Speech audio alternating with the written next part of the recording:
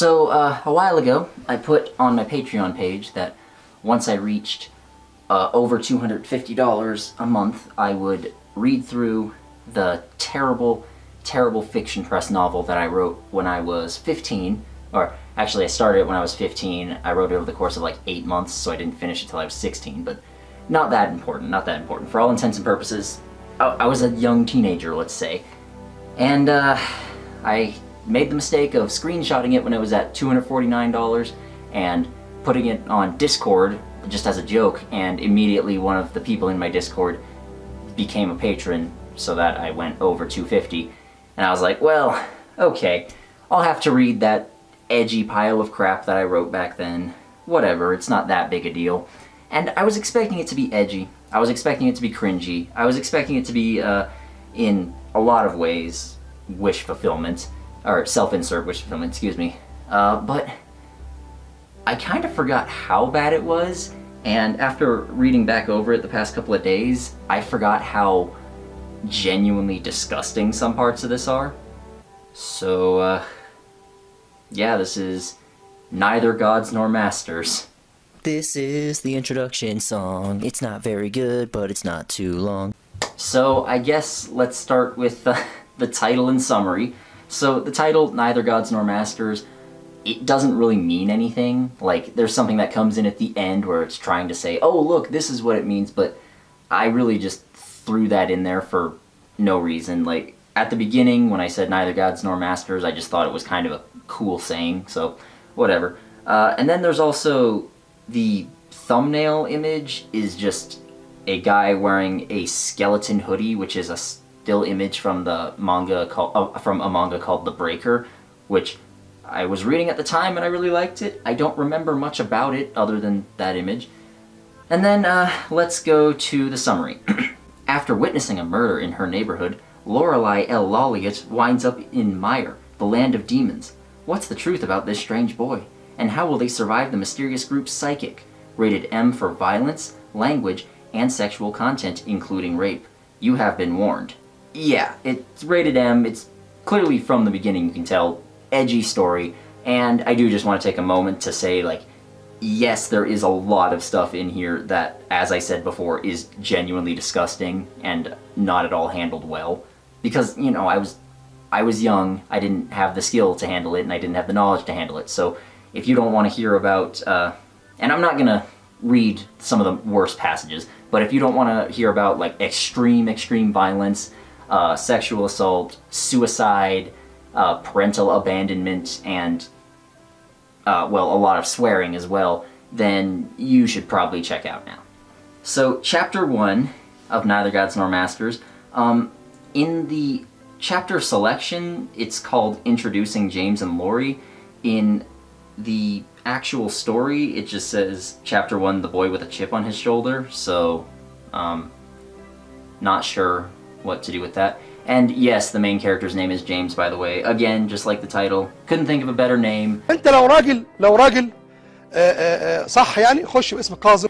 And obviously, it's teenage self-insert. I've already cringed at that far more than you ever could, so go right ahead. Not reading this opening passage because it literally just describes the main character, James, murdering a woman. And it doesn't explain why, but it is pretty graphic, so not going over that. And then it cuts to Lorelei L. Lolliot was merely walking along her usual route to school in New York City when she saw a small teenager walk out of Miss White's house. She stopped in her tracks and stared. She had never seen anyone go in or out of that house besides Miss White herself, nor had she ever seen the woman speak to anybody in a friendly manner. The whole neighborhood had tried to make friends with her at one point or another, but all of them were shot down. Yeah, because that's something people in New York do. They try to make friends with their neighbors, obviously. So why is there someone there now? She wondered. Then she shrugged and kept walking while the boy jogged away in the opposite direction. Maybe he was her nephew or something. It didn't matter. What did matter is that she needed a haircut. Her blonde locks were constantly getting in her eyes lately. She pushed a streak of hair away and took a left turn to her school. So it just goes through a little bit of Laurie's day. It was a normal day for the most part, but then it cuts to later at night she's hearing a news story, and it's obviously talking about the murder. Several eyewitness accounts have described this young man. A sketch of a boy with an oval face and high cheekbones appeared next to him, leaving the scene around Marcy's time of death. He is described as being about 5'6", with short scarlet hair and green eyes. If you see anyone matching this description, please inform the police immediately. So, there are at least 2 ways in which this is not wish fulfillment. 1, this James is short, and 2, he's a ginger. Lorelai started in pure shock. She had seen that exact boy at that exact time. He killed Miss White in her house. That's why he was there. She gaped at the screen, open-mouthed. Oh shit. Oh shit. Shit. Shit, shit, shit, shit, shit, shit, shit. I was right next to a murderer today and I never knew. What if he... The girl looked down at her uncontrollably shaking hands. Then she had an epiphany. Why am I panicking over something that could have happened? I have nothing to worry about. Tomorrow I can just tell the cops what I know and be done with it. So again, it goes through normal rest of the night, and her parents tell her, like, hey, there was a murderer in the neighborhood, so we're just going to give you this taser, and we're going to tell you, be careful and try not to go anywhere alone. Which seems pretty reasonable, I suppose. And then the next day, she's going to school, but then, at a brisk pace, Lori moved east, towards the nearest precinct of the NYPD. After about a block, she stopped dead in her tracks and put a hand on her taser. He was across the street, waiting at the bus stop. The murderer. And then it cuts back to James. James was not having a good day. It was not even close to his worst. But getting hit by a driver who had to have been drinking and dislocating his left shoulder, then finding out that the cops were on a manhunt and he had to sleep in the park to not get caught before his scheduled use of the portal. Yes, a shitty day indeed. As he sat at the bus stop, he knew that he would have to hurry if he wanted to get to Meyer on time. A girl with blonde hair and a black trench coat crossed to his side of the street and sat on the bench next to him. Not right next to him. She sat half off the bench, as though she was leaning away from him. Not surprising. I probably look homeless. Which he did, with his unwashed hair and body that hadn't seen a shower in 4 days. Whatever, I ain't here to make friends. The bus arrived a few minutes later. James stood up and walked on, moving all the way to the back of the bus before sitting down. Even at this early hour, there were half a dozen others on the bus. So Lori is following him for some reason, and when you get to her inner monologue, even she's realizing, God, this is really stupid, I'm not sure why I'm doing this. And James realizes that, but he tries his best to lose her, and then he goes into a abandoned warehouse and closes the door behind him. And then, as Lori is outside it, she feels this weird pressure coming from it, and there's like static in the air, and she doesn't know what the hell's going on, but eventually she decides, fuck it. She pulls the door open, and she points the taser at him, but it turns out he was actually making a portal, and he was going to the demon world, and then her coming in makes things go wrong, and then everything goes crazy, and then they land in a swamp. After a few seconds, which felt more like years, they were spat out into a bog. Lorelai screamed and scrambled for her taser. James growled in anger and literally tore open his gym bag, pulling out a strange sword. Lori's fingers closed around her weapon and brought it to bear. James smacked it aside with the flat of his blade and pointed the sword at her throat. You retarded little... However much they're paying you, it's too much. You owe them money at this point. Now tell me, he lifted her by the collar. Who are you? And that's the end of chapter 1. So yeah, that's kind of basically just a standard, a normal person gets introduced to a magical world opening. It's just really edgy and stupid. And also, apparently a lot of people thought Lori was supposed to be the main character of the story based on that and the summary. That was never the intention. It was always going to be James, the demon, well, sort of demon, you'll figure that out later. But yeah, so far it's just kind of normal, but then over the next couple of chapters it gets stupid and unfocused. And having read this recently, I will say that the first 9 or 10 chapters are the worst, and then the next 10 are still pretty bad, don't get me wrong, but they're a little more focused, because by that point I kind of knew where I was going with the story. And then 20 onwards is still cringy, don't get me wrong, but it's not that awful, or at least not as awful as the beginning. I am of the opinion that that's the case, at least. I'll let you guys judge for yourselves. Author's note: before I get into anything else, the last chapter bomb. I wrote the whole thing in about an hour and only did 1 draft. However, I went back and edited it some, so if you want to reread, it might be a good idea. Now, without further ado, Chapter 2, The Drokion Swamp. Now, I will say Fiction Press doesn't allow you to edit chapters after they've been published the way Wattpad did, so with that one I literally took it down, edited it, and put it back up. But yeah, this whole thing is a first draft. Well, who's paying you? I'm asking nicely for the last time. James's earlier anger was gone. His voice was a deadly calm now. He was holding Lorelei away from him at arm's length with his left hand, and pushing his sword's point to her throat with his right. You don't need to specify which hand is doing which. Laurie tried to claw his wrist off of her, leaving deep gouges in his flesh, but he showed as much reaction as a statue. She tried kicking him, kicking his legs, stomach, and crotch. He grunted a bit when she hit his manly parts, but his grip didn't loosen. Jesus Christ. Nothing? All right, time to employ violence. James tilted his sword's blade so it was pressing against her stomach, just above her belly button. He pressed forward slowly, first cutting a hole in her coat and shirt, then breaking the skin. Wait, Laurie cried. James stopped, and dropped a small trickle of blood soaking into Laurie's shirt. What? I'm listening, James said coldly.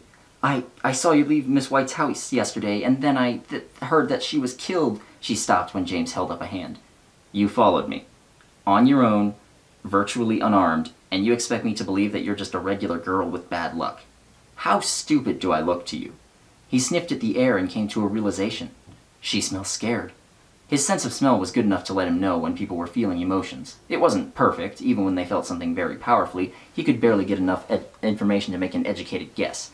But fear was easy to pick out. It smelled prickly, like he was sniffing a cactus. Weird, James thought. You can't fake smells with just acting. Could it be that she ain't lying? Why does he keep saying ain't? I don't talk like that. No one I know talks like that, and he doesn't... This James doesn't talk like that after the first couple of chapters. He hoped she wasn't lying. He really did. If she was sent, he would have to hide her body, or make it look accidental, which was far more difficult than it sounded. I'll need to be sure. And here comes the first really gross bit. He pressed his thumb to her midsection, covering his finger with blood. Then he raised it to his nostrils and sniffed. And finally, he licked it off his finger. Laurie cringed inwardly. James had a sudden look of surprise and disgust on his face and spat out the blood. He spat a few more times and wiped his toga on his shirt. Well, you're definitely human, and you have some magical ability, but you probably haven't ever used it, though it's hard to tell with all that energy we absorbed from the portal. Very well. He sheathed his sword, barbed all along its sharp edge and split vertically into black and white, white being the sharp side, squatted down and began rummaging in his torn gym bag. Okay, so there's a lot going on in that sentence. Basically, his sword is...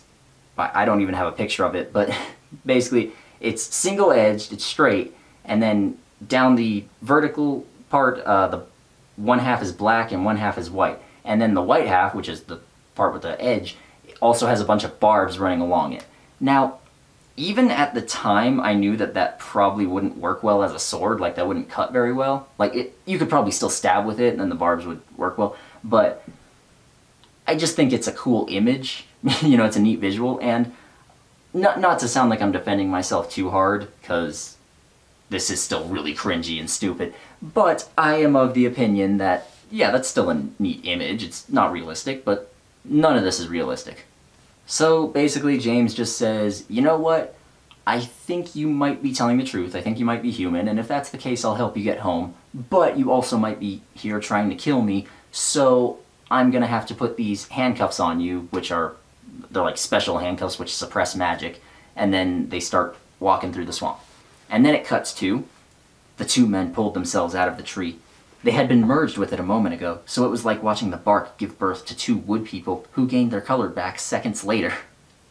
One of the men was huge in every sense of the word. He was at least a foot taller than most people, and stocky to match, with greasy black hair hanging in front of his eyes. The other one was average in every sense of the word. He had dark brown hair going down to his ears, neither tall nor short, neither thin nor wide. He would blend in well with most any crowd. The only thing that stood out about him was the tomahawk at his hip, with an ivory hilt and a steel head. They watched James and Laurie disappear into the bog, silently. The average-looking man took out a cell phone, hit a button, and put it up to his ear. Sir, he's in the Drokion Swamp. He thinks it was a portal malfunction caused by the girl, just as planned. No, sir, they do not know that we're here. Yes, she'll be no trouble. I can take them now if you wish. Yes, he knows my face, but... Yes, sir. He turned his gaze to the large man and continued speaking. I'll take care of it. I would need to think about that one. I have some ideas. Can I get back to you? Okay, I'll give my next report in 3 hours. He pushed a button on the phone and put it back in his pocket. Theta, the large man said in a deep, booming voice. What's the boss say? He says that we did our job well, Theta said plainly. I have no idea why I'm making them talk this way, but... And he asked my opinion on who your replacement should be. He then took the tomahawk from his belt and slashed it at the other man too fast for most people to follow, and it would have killed most people instantly. Delta was not most people. He grabbed the axe below the head, halfway down the hilt. What are you doing? He hissed. We've been partners for years. And yet we don't know each other's names, Theta responded coldly. So Theta kills Delta, and then he calls back his boss. Sir, you asked my opinion on Delta's replacement? He looked out in James and Laurie's direction.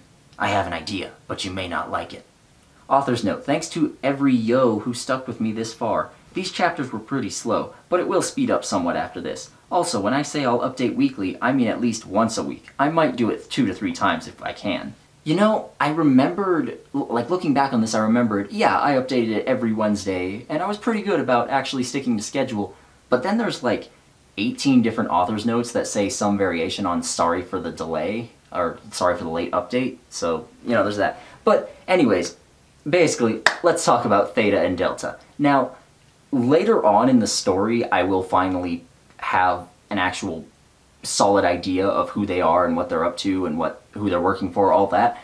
But at this beginning part, I had, again, no idea what I was doing, so they act kind of, well, unsure about what to do with James. It's like, first, they supposedly messed up the portal, and that's how they were able to show up here, but there's no explanation given as to how they did that, and also it really does seem like it was just an accident based on the rest of the story, so yeah, there's that. And they also go back and forth between whether they want to kill James or they want to recruit him for whatever their nefarious plans are, and if they do want to recruit him, why don't they just go up and talk to him? Anyways, here's Chapter 3, Explanations and Separations. Where the hell are we? Laurie asked, exasperated as she was prodded in the back and marched through the thick, humid air of the swamp. I'm not sure if you are who you say you are, but I'll answer like you were.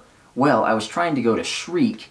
There's a lot of demon words and names in this which I kind of purposely made look really weird and unpronounceable, and I do put pronunciation guides there, but I put it like in the middle of the sentence in parentheses. I probably should have just put it at the end of the chapter, but whatever. So, well, I was trying to go to Shriek, a major trading city in the east. However, I think we wound up in the Drokion Swamp, a massive bog with almost no one living in it. Also, I'd just like to point out I'm not sure if you are who you say you are, but I'll answer like you were. That's him basically just saying, yeah, I'll exposit for the audience. That's not exactly what I meant when I asked where we were, the girl said, still debating whether to run or not. He looks like he could cathk me. I should wait. Oh, James chuckled at the missing obvious. Well, this gets weird. You've heard of demons, right? Creatures from stories who, depending on the story, are Satan's minions, the embodiment of sin, etc. ما في مهاجمات بقى وعبدة شيطان ومش عارف ايه خشوا وفهمونا يعني اتكلموا مع. Of course, everyone has. Are you saying that they're real? She asked in disbelief. Yes.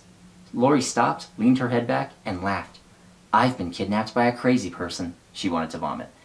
And, okay, I could understand that if you were, like, still back on Earth and he kidnapped you, but, like, you went through a magical portal and were teleported into a swamp. Like, you don't... Are demons really that strange? And then it cuts to Theta, and basically he's talking with his boss again, and then it turns out he is able to open portals without needing a magical hotspot the way James is, and I know that isn't really explained yet, but a little bit later they explain, yeah, James needs a magical hotspot in order to open portals, whereas Theta can just kind of open them whenever he wants. And so he opens one up, and there was a boom and a flash as the portal opened, the shield blocking the sound and magic, so nothing and no one would come to investigate. When the flash was gone, there was a man and a woman standing there. The woman had black hair with a purple tint to it, matching her eyes and contrasting greatly with her pale skin. She had a bored expression on her face, like she would rather be anywhere else. The man had most of his face covered with a black scarf, which went perfectly with his black coat, black boots, black pants, and black gloves, and pure black eyes. First, don't use "and" twice in the same sentence. Second, edge. Sigma? Theta took a step back in surprise, his brown eyes blinking several times. He sent you to deal with a human and a brat? The man in black, Sigma, nodded and spoke in a gravelly voice. We knew you and Delta weren't suited to this mission, even less by yourself. Theta hesitated before nodding in acceptance and turning back to the rock. He focused on it and it began to glow once more. He dripped more blood from his still bleeding arm onto the rock. There was another boom and a flash before Theta disappeared. Alpha, Sigma said to the woman. She turned to him, still looking bored. I want you to go ahead and prepare something for us. And then it cuts away again. So, I think I could skip over most of those as just being bad guys talk. They say, we're evil, and then goes back to the good guys. Good guys. Seriously, where the hell are we? Lorelei asked. Meyer, home realm of the demons. I don't care if you believe. I won't repeat it again. Where are... She was cut off by a cuff on her ear by James. Ow, she said plainly. I said I wouldn't repeat it. Either shut your mouth or ask a different question, Lolliot. Don't call me by my last name. I fucking hate that. He cuffed her again. Okay. If we're stuck in a swamp, why don't you just open another one of those portal thingies? You took that wand out of the mud, why not use it again? He sighed deeply. Well, for starters, it's called a stell, and I only have enough magic power and knowledge to make one for an individual. I didn't plan to drop off in a pool of mud when you came in. It was like adding weight to one of the wings of a plane. All my calculations were off. Jesus, dude, use commas. We're lucky we didn't turn to ash. He said it while looking all around them, watching for something. Occasionally he would sniff the air and mutter about everything smelling the same here. Weird. I'm from New York. I can usually smell crazy. Right now I'm hearing crazy, but I'm not smelling it. Maybe your nose is clogged by the smell of all the pointless shit that isn't a question coming out of your mouth. Lorelei barked a laugh at that. You sound like my grandpa. I think if you took off these cuffs, we'd get along well. Next question. Alright, if we're in the demon realm, are you a demon? No. Why don't... He was cut off by a large black form tackling him from a nearby tree. So, there's a short fight where James is tackled by an animal, Lorelei runs away, and she realizes, oh shit, I still have my handcuffs on. I do just want to point out that it's great how likable the main character has been so far. Like this James kid, he's just so nice and cool and awesome all the time. He's just amazing. He really is. He pushed the animal off of himself and stood up, taking out his sword in the same movement. He slashed it at the creature, slicing the head clean off the shoulders. Its dark gray coat of fur was now stained by dark blood. Sorry, Egoon. Author's note, pronounced Egoon, he said while looking at his sword. I had to make sure it was dead.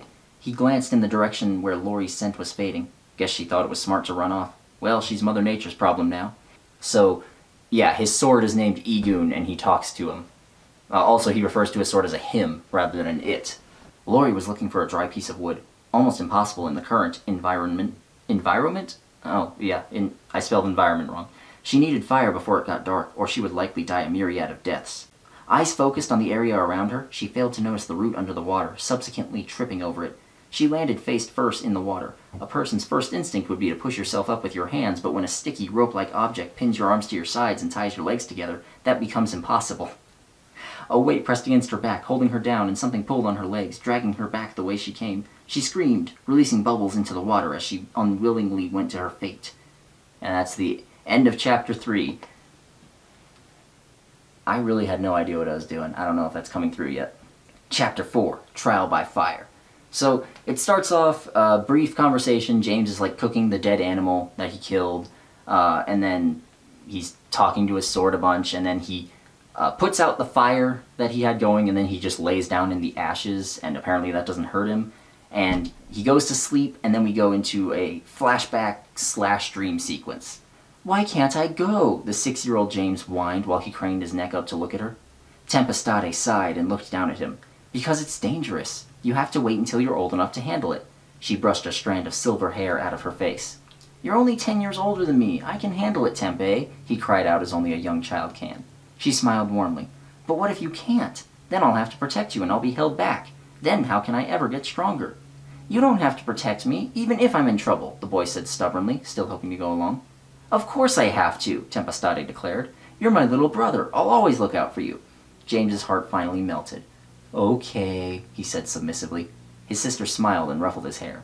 I'll be back soon, once I finally grasp that new sword technique. Your sword is the best, she cut him off. Egoon. Swords have names for a reason. Call him by it. She was adamant about that with everybody she met. Swords had personalities absorbed from their masters, just like houses and ships. Okay, Egoon is the best. You'll get it in no time. Then you can teach me, right? He was excited again. I can eventually, if you want me to, she said. And, okay, end of flashback. So, foreshadowing. that's all I can say. Just put a big fucking sign over that just says, foreshadowing. Like, something bad's gonna happen here, and it's gonna be part of his tragic backstory. That's obviously why he has his sister's sword, because something bad happened. So it cuts back to Lori as she's getting dragged away by whatever it was that caught her at the end of the last chapter. Turns out it's a giant spider, and it brings her to this pit full of, webbing and a bunch of animals that are mostly still alive, also all webbed up, and there's a bunch of other giant spiders running around, and she's like, oh, well, shit, this is not good. And then it cuts away, and that's about it. And then it cuts to James waking up, and he just continues his hike with nothing going on, but then he runs across the giant pit, or whatever you want to call it, where Lori and the animals are being held. The majority of the swamp was under a few inches of water, hiding roots and small animals that ran off when people got too close. There were some dry islands, few and far between, with larger trees on them than the wet areas. Walking towards the squeals, he arrived on one of these islands. It seemed strange to James. It had some sticky white strands on the ground. Author's note, that sounded dirtier than I meant it to.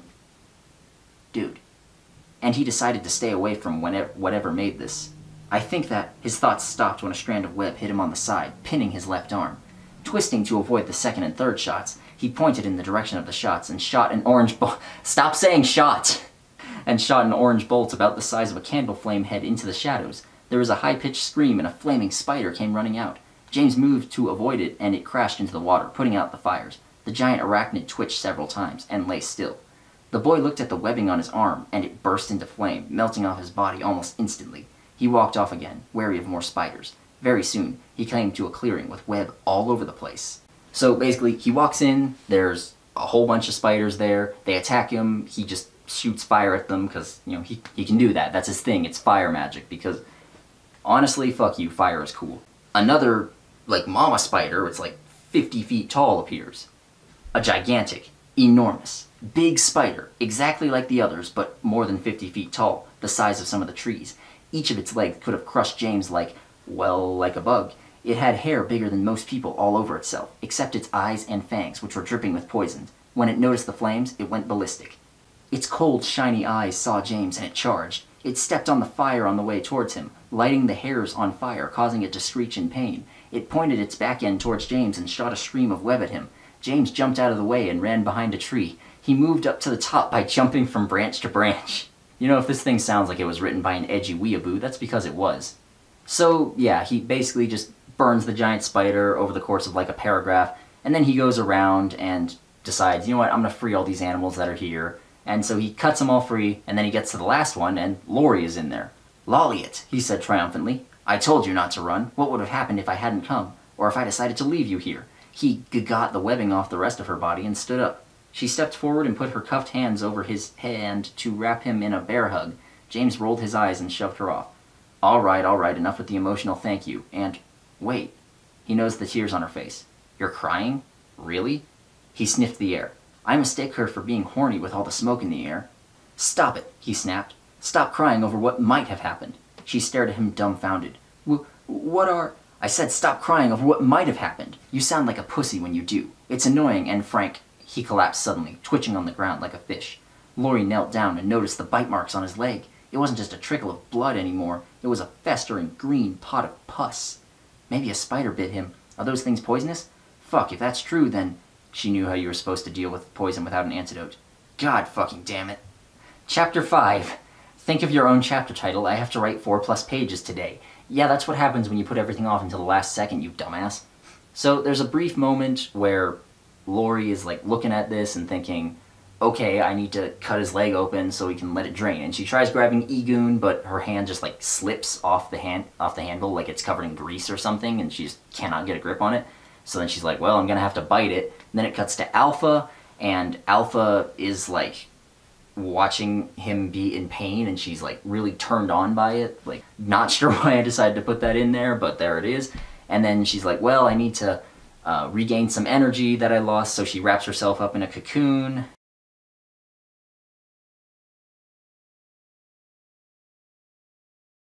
And then it goes to another flashback. The man backhanded James with enough force to knock out a molar and send him sprawling. "I'm sorry," the young boy sobbed. "I'll get it next time, I promise." The man stood over him, imposing. "You've been practicing for 2 weeks and you can't even light a candle. You're weak and useless. You can't carry my legacy. I can't stand to look at you." He pulled a knife from his belt and stepped forward. No emotion shone in his pure black eyes. A white and black flash crossed James's vision and Tempe was standing between them, wielding Egoon. "You won't get anywhere if you kill him, father," she said coldly. "Don't defend him. You're strong. You either step over the weak or stomp them down. Now get out of my way." "Tempe," James stood shakily. I'm fine. Just go back to your training." She looked at her brother, then back to her father, sheathing her sword. She said plainly, "Give him another 2 weeks. If he can't get it by then, give him a bag of ingots and let him loose in the city. If you can't agree to that, I'll leave and you'll have to start over from scratch." She walked away. James's father put away the knife and smacked him again. "Get back to work." #edgy. And then it cuts back to Lori, and she sucks the poison out of him, and he seems to be doing okay, and then she bandages him up, and it cuts to another flashback. And I am not gonna go into detail about this, but basically it's James as a kid again, and then his father, who is named Ryvek, by the way, and his sister take him off to this one area, and they're talking about like different types of angels, and I really wish that I could find my notes from this, because I had this long list of like different types of angels and different types of demons, and like what the differences were between them. Unfortunately, I couldn't find them, and I don't really remember it, and it's not explained very well in this. But basically, there's one type of angel called pain angels, and it's pretty clear that Alpha is one of them. You know, she just enjoys inflicting pain on others, and she also enjoys it being inflicted on herself, because I didn't know how to write characters that were anything other than edgy. ما هو علاج هذه الأمراض النفسية؟ الضرب. And basically, another pain angel shows up, and he and Ryvek throw James into this magical box where it feels like he's getting torn apart by animals and stuff. It feels like he's dying over and over again. And then they throw Tempe in there, and then it's all part of training to toughen them up for whatever reason. And then James wakes up, and he sees Lori sleeping, and he's like, "Oh, well, okay, I guess she's cool. We can keep going tomorrow then." And then he goes back to sleep. Chapter 6, A Deal is Struck. And then this is mostly them walking with some exposition, and it's basically like James saying, like I said before, he needs a magical hotspot in order to open a portal, so they have to go to the city, which is Shriek, like he mentioned earlier, and it'll take a little while to get there. And he mentions that Lori has some magic potential that she doesn't know how to use. And like I said, this is very much just exposition and dialogue. "So, do you have a family?" she asked after a few hours after they left the tent. "No," he took another bite from his strip of meat, which was lunch. "I'm pretty sure everyone has 2 parents, unless you're a clone or something." James stayed silent. "Holy shit, you're a clone. That might explain the black eyes." "I'm not a clone. And when did you see my eyes? Did you lift my eyelids when I was asleep?" "Oh yeah, when he's in distress or he's angry or something, his eyes go from green to black." There's no reason for it. She explained about his episode right after he collapsed. "Wait, you said we're in a demon world, which I'm more inclined to believe after the spiders, but you said you aren't a demon. Are you half demon?" "Yep, I'm what's called a Nephilim, which is basically a half-breed. There are Nephilim that are half demon, half angel, and both." That's not very well explained. Basically, you can be half human, half angel, half human, half demon, or half demon, half angel, and those are all considered Nephilim. "What was that you mentioned earlier? Psychic?" "CYKIK.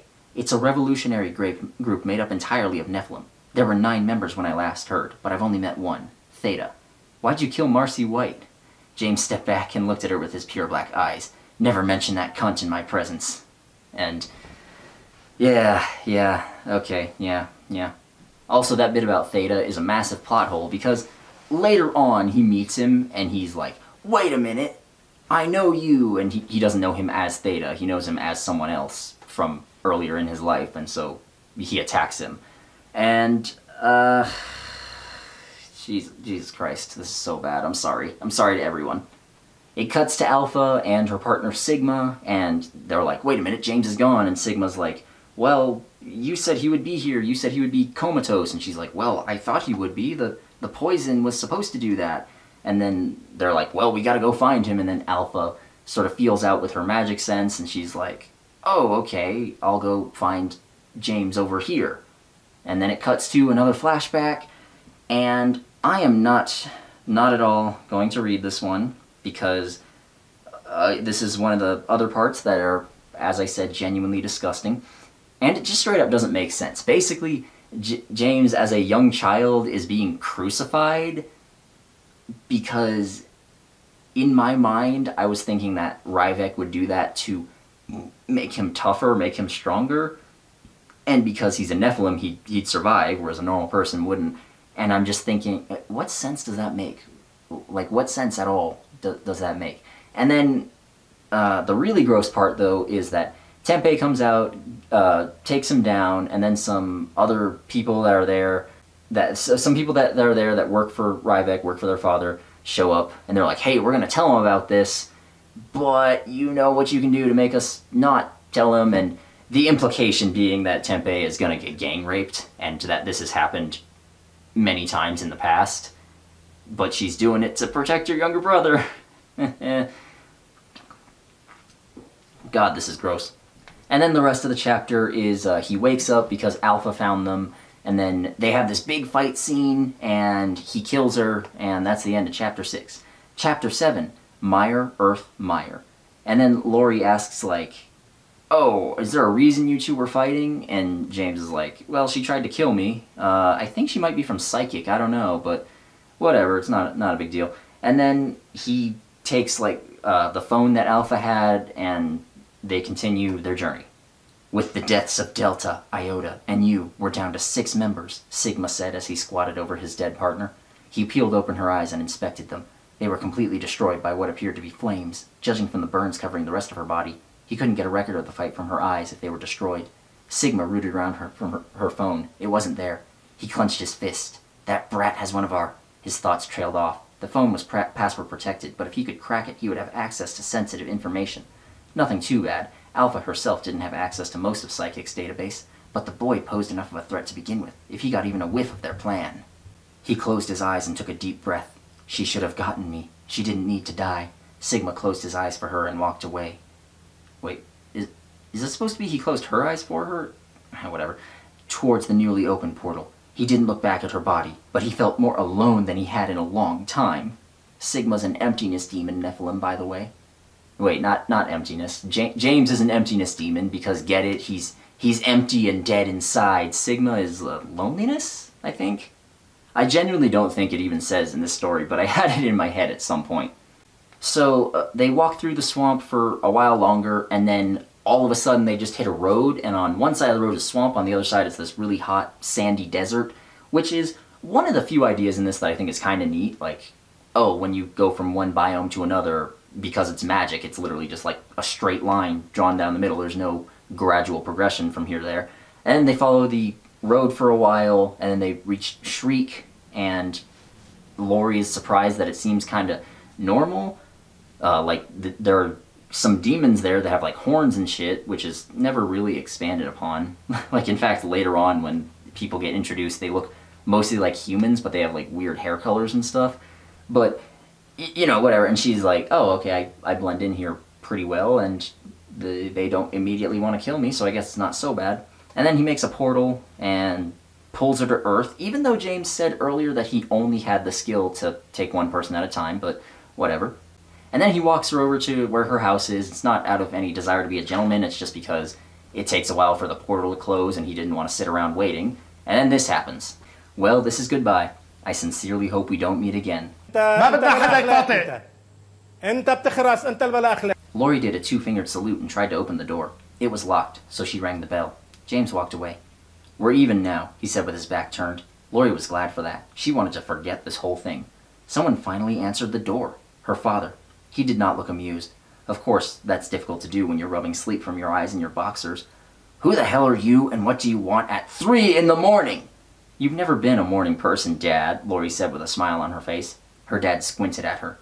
You're hilarious, kid, but I only have one kid and he's asleep upstairs. I'm going to count to 10 and then I'm going to knock you out if you're still on my doorstep.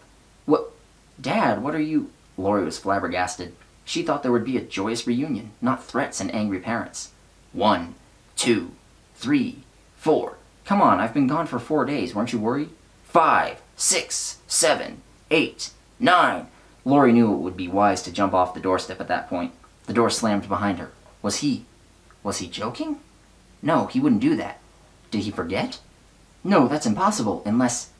Magic. And she only knew one person that knew about magic.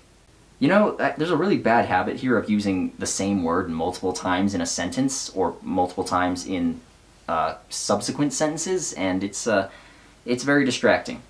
James, as he's walking away, he hears the argument, and then he's like, wait, what the hell? And then Lori runs after him, and he's like, wait a minute, there's something weird with the magic here. And he looks, and there's like some weird strands coming off of her and connecting her to her family. And then he's like, oh, okay, I think when the portal went off, it caused some sort of weird effect where everyone forgot about you. And then, so she's like, well, how can we fix it? And he's like, well, I really don't want to help you, but okay, fine, I will. And so he doesn't know himself how to do it, but he can take her back to Meyer, and they can find someone else who can undo the memory loss, whatever you want to call that. Okay, this is a shithole, as I said, the entirety of Shriek is, but it's our home for the moment. James opened the scratched wooden door, and Lori stepped inside the hotel room that he was living in. After they returned to Shriek, James was silent but for one statement. Welcome back to hell. Relax a little. There are humans that live in Meyer. Well, I think we're both tired. I'm going to go to sleep. But before that, he rooted around in his suitcase and pulled out a crystal that looked like the one on the wall. This glows when you pour magic into it. I said I'd teach you, but we're doing it my way. He handed it to her. Now, I want you to focus on the crystal. Imagine your energy going into it. When you learn to control your power to the point that it glows, you can go to sleep. He took Egun off and set him on the floor, plopped face down on the bed, and clapped his hands. The light turned off and left Lori in the dark. So, yeah, she's starting to learn magic and basically just has a rock and needs to focus on it so that she can learn to draw it out. Cut back to Psychic. Sigma sat down at the round table with 3 empty seats at it. Theta was directly across from him, and next to him was Gamma, and the other 4 psychic members were already there. Gamma was a large man, a full head taller than everyone else in the room. Wait a minute.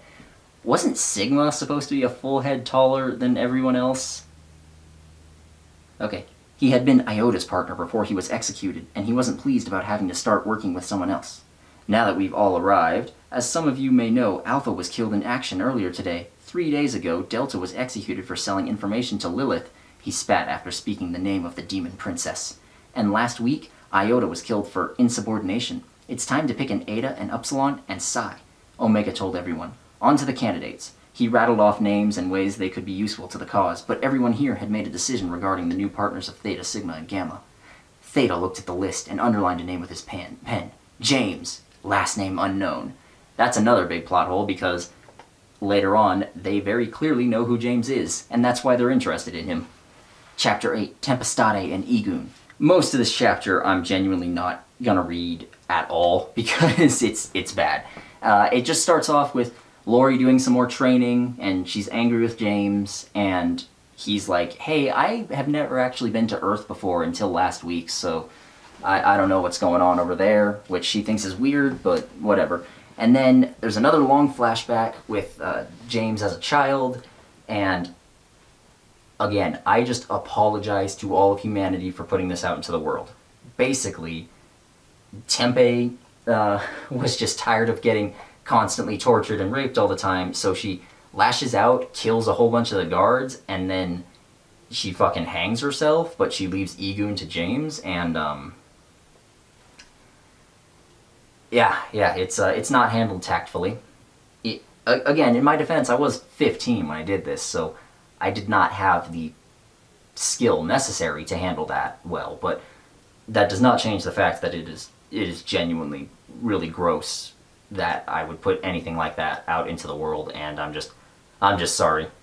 And then it cuts back to James in the present, and he's kind of angsting about it, and he's like, man, I wish I could have just left Lori to her own fate, but I just can't bring myself to do it, because, get it, his sister protected him, and even though bad things happened to her, so he just can't bring himself to not protect this helpless person. Because I guess he has a heart of gold under all that. He doesn't have a heart of gold, but, you know. Chapter 9, One of the three. Now, this is another just pure exposition chapter. It cuts to this temple called Kyo Temple, and it's just where a bunch of angels and live, and they're all priestesses, they're all women, and I'm not going to get into a whole lot of this because a lot of the exposition comes later, but there's this woman named Fayame, who's one of the high priestesses, and she hears about, they found this magic super special sword called Masamune. Masamune has been found, Unir said simply. The entire world seemed to stop turning. The other priestesses seemed just as shocked as Fayame. The table exploded into conversation all at once. Where was it found? Where is it now? Who knows about this? What about the others? Unir held up a hand for silence. The room quieted. There was an ape archaeological team on Earth that discovered the sword. They call humans apes, by the way. There aren't chimpanzees going out there digging. Most of them were killed by the release of magical power, but one survived and nearly went insane. He began rambling on about ancient ghosts, and one of our members caught wind of it. Fayame stifled a laugh at the ancient ghost bit. Humans in their ignorance never ceased to amuse her. So they bring out the sword, and it's really cool and powerful and all that, and then the priestesses say, like, oh, okay, we need to go find the other weapons that are also super powerful and cool. We will prepare for the arrival of Ragnarok and Excalibur by gathering the other 10 swords. Fayame finally found her Toga. No, finding the others would take too many resources, not to mention that most of them have masters. They won't just give them to us. We don't need them enough. Actually, another priestess said boldly, wow, I'm bad at this. There are rumors that I was planning on bringing up during our next meeting. Rumors regarding Rivek Darayu. A chill went through the room when she said the name of the man who had nearly toppled Meyer's government and killed thousands of people by himself. My favorite part of this is how there's so much exposition here, and all of it comes in mid-sentence. Rivek disappeared more than 20 years ago, another priestess stated. No, the rumors don't pertain to Rivek specifically, rather his son, an Igun, one of the 10 legendary swords. She continued her speech, eyes around the table getting wider with each word, each pair of eyes saying the same thing. The blood of the true demon lives. Can you tell that I had no idea where I was going with this? I'm just constantly throwing in new ideas, trying to figure out what to do with it. And I even mention it in a couple of author's notes.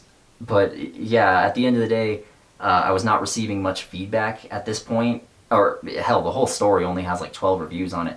But I just wasn't getting much feedback. And even I kind of knew that this was trash, but I just did not know how to fix it. And I did not know what I was doing right and what I was doing wrong. So it cuts to Fayame talking to another younger priestess named Fear, which is spelled weird because, I don't know, I had a lot of weird names here. And she's like, she tells her, I need you to go to Meyer and retrieve something. And it's pretty obvious, oh, okay, she's going to go after James and try to get Igun. And then it cuts to James and Lori again, and she's trying to make the rock glow, and it's not really working, and then she gets angry, throws it at James. It goes into the wall because she's super strong now.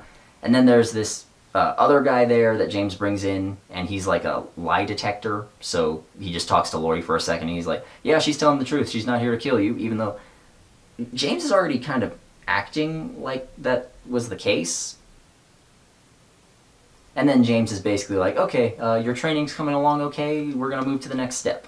And then it cuts back to Psychic and their meeting, and they're like, yeah, we're not gonna make James a member of us, because we're schizo all about this, it doesn't make any sense. And Theta is kind of angry about that privately, but he doesn't say anything. He's like, James could help us so much because he's so powerful and so cool and special. They also mention, hey, the priestesses have found Masamune, and then they're like, oh, okay, this helps our plans as well. So there's like so many different groups with like vague evil plans going around. إن المسألة وراها تمويل وأن وراها نشاط صهيوني ممول. Chapter 10, Move Me. Being taken out of the city and into a desert by a strange boy always seemed like something that I would be drugged for, Lori commented. She looked back at Shriek and marveled at how she was able to pick it out from the landscape now. James said that all of her senses would be improved, just like her strength. The sun beat down on their heads like a hammer of fire. James seemed unaffected. Lori didn't see a drop of sweat on his brow. She, on the other hand, was very grateful for the hood on her shirt. Get it? Because, like, he has fire magic and everything, so hot and cold don't bother him, yeah. The desert wasn't simply an ocean of sand, like you would think if you looked on from a distance. Rocks and boulders dotted the land and broke up the monotony. James stopped when they reached the top of a dune. "This is a good spot. What you need to do is simple. Move me from here. If I take even a single step, then we're done for today. Use any means necessary to move me. Don't worry about injuring me. I know what I'm doing. Worry about yourself." He promptly grabbed Lori by her waistband and collar and threw her down the dune. So, yeah, basically they just play King of the Hill for a while, and it's trying to help her bring out her magic. They go back into the city after they're done, and they get separated, and again, just kind of gross. Lori goes off by herself, she winds up in an alley, and this dude tries to assault her, and then this mysterious woman shows up, kills the dude with a sword, and Lori's like, "Wow, thanks, who are you?" And she's like, "Hi, my name's Fear," and it's like, bum bum bum, they're already here, already coming after James and Egoon. Chapter 11, No Gust, No Glory. You know, there's a lot of little moments like that where I was trying to add humor in there, and I don't know how well it worked. I genuinely don't know how well it works, because the no gust, no glory, that's just like a stupid pun, which again, I meant to put in for some levity. And I don't know if it works well with all the, well, not only the chapter titles, which go between like being super edgy and serious and just being stupid, but also the story itself, which goes between being super edgy, ridiculously violent, and just dumb and all over the place. And occasionally they'll throw in some jokes, and I just don't know how well it fits together. So James is walking around the city, he realizes he's been separated from Lori, and then he realizes he's being followed. Some young woman, no more than 25, with a spear longer than she was tall slung across her back that was trying to be discreet. Everything about her looked suspicious. She tried to glance in his direction without looking like she was staring. She was wearing clothing that blended in a little too well, and she completely ignored everyone else in the crowd. Her most outstanding feature was the half-hidden tattoo on her wrist, a swan eating a bolt of lightning, the symbol of the priestesses of Kyo, a religious group devoted to finding the 13 holies. It was obvious that the priestesses found out about his possession of Egoon, something they frowned upon. James abruptly left the salesman and started running. The woman began running after him, confirming what he already knew. Using his full momentum, James sprung onto one of the stalls and leapt towards the roof of a nearby 5-story building. He grabbed the edge and managed to pull himself up. That was sloppy, he thought. The crowd members thought he was a street performer and started applauding. The woman took off her jacket, revealing her 16-foot pure golden wings, and took to the air. Now James knew she was desperate. Angels were not held in the highest regard in Shriek. He took out her spear before closing the distance before most people could blink. James was not most people. He sidestepped her thrust and snapped the steel head off and tossed it aside. She landed and swung the shaft at him in a sweeping motion. It was a decent swing with real power behind it, but this girl was pretty green if she hadn't realized that she needed to use fast jabs to even have a chance at harming her much quicker opponent. Oh yeah, I kind of skipped over it earlier, but during James's fight with Alpha, she talks about, "Haha, you're an emptiness demon, you guys are super weak," and as he's fighting her, he's like moving around almost too quickly for her to follow, and in his inner monologue, he's like, "Yeah, we're the weakest, but we're also the fastest! Gotta go fast!" He doesn't say gotta go fast, but he might as well. So James fights the one angel lady, and then another one pops up, and he fights her too, and then it cuts away to Fear and Lori, and Fear has like this magical beacon that goes off, and she's like, "Oh, my friends are in trouble, sorry, I gotta go," and then she runs off, and sees James, and he's up there, and he knocks them unconscious, but they're still alive, and then she fights him, but she's like way more powerful than they are, and she has wind magic, and she makes her sword covered in wind, so it's like pew pew pew, that sort of stupid stuff. I'm sorry, there's a lot of action scenes in here. I really don't have time to read them all. In fact, I think this whole book is like a third action scenes. I don't know if it's that much, but it is a lot. And anyway, she's using wind, and James can't really move around quickly, so he's like, okay, I'll just put a lot of fire out there, and that'll change the wind currents, and it'll make it weaker. And then he breaks her sword, and he doesn't kill her, because he's like, you guys would be after me forever, I really just want you to leave me alone. And then... okay, this is another dumb part. He really is all they say he is. I've never been beaten before. It was true. At Kyo Temple, all of her sisters had remarked about how she was a genius at fighting. They will not let us home without Egoon, she moaned. Find a new home. I'm not giving him to anyone. Fear's thought process stopped for a moment. She had heard of warriors who called their weapons he. It was a tradition for warriors who had no companions. When each Kyo priestess is first brought to the temple, they have their future shown to them in a mirror, whose name was lost to time. Most of it is cloudy, but everyone gets a few snippets of useful information. There will one day come a warrior whose only true friends are his sword and his only kin are his skills, the voice had told her. When you meet him, you must say the following exactly as I do. Fear sat up and kneeled down in front of him. Okay, I'm not. She doesn't... Okay, cutting off at that point might have sounded inappropriate, but basically, she says, okay, I need to swear my life to you because reasons, so you're my master now, I swear I will be your servant. And then he's like, what the fuck? That's weird. And then it cuts to Kyo Temple, and this crazy man is there. He's going after Masamune, and he's like, I can feel it. I'll get the sword, and then I'll be all better. And then he's hearing voices in his head telling him what to do. And then he opens the case, and the sword is gone. He's like, no! And then one of the priestesses kills him, and then the high priestess, Unir, who's the one, like, in charge, is the one that kills him for real. And then she's talking to Fayame, who remember is the one that sent Fear off, and she's like, oh, a bunch of our sisters are dead, this is so sad. And then it ends on the line, Fayame scowled at the corpse. You fool, I told you to sneak in. How will I get the sword now? Get it? Because Fayame's evil. She wants the sword for herself because she's an angel of servitude. And Chapter 12, Blood of a Virgin. And this cuts right back to James and Fear, and he's like, yeah, this is kind of awkward, please just leave me alone. And her other angel priestess friends are kind of like, yeah, you probably shouldn't be doing this. And she's like, but I have to, the mirror told me. Which, after a while, they start to respect that, and they're like, you know what, yeah, I guess we'll just have to go back on our own and tell them, yeah, there's no way we're getting the sword.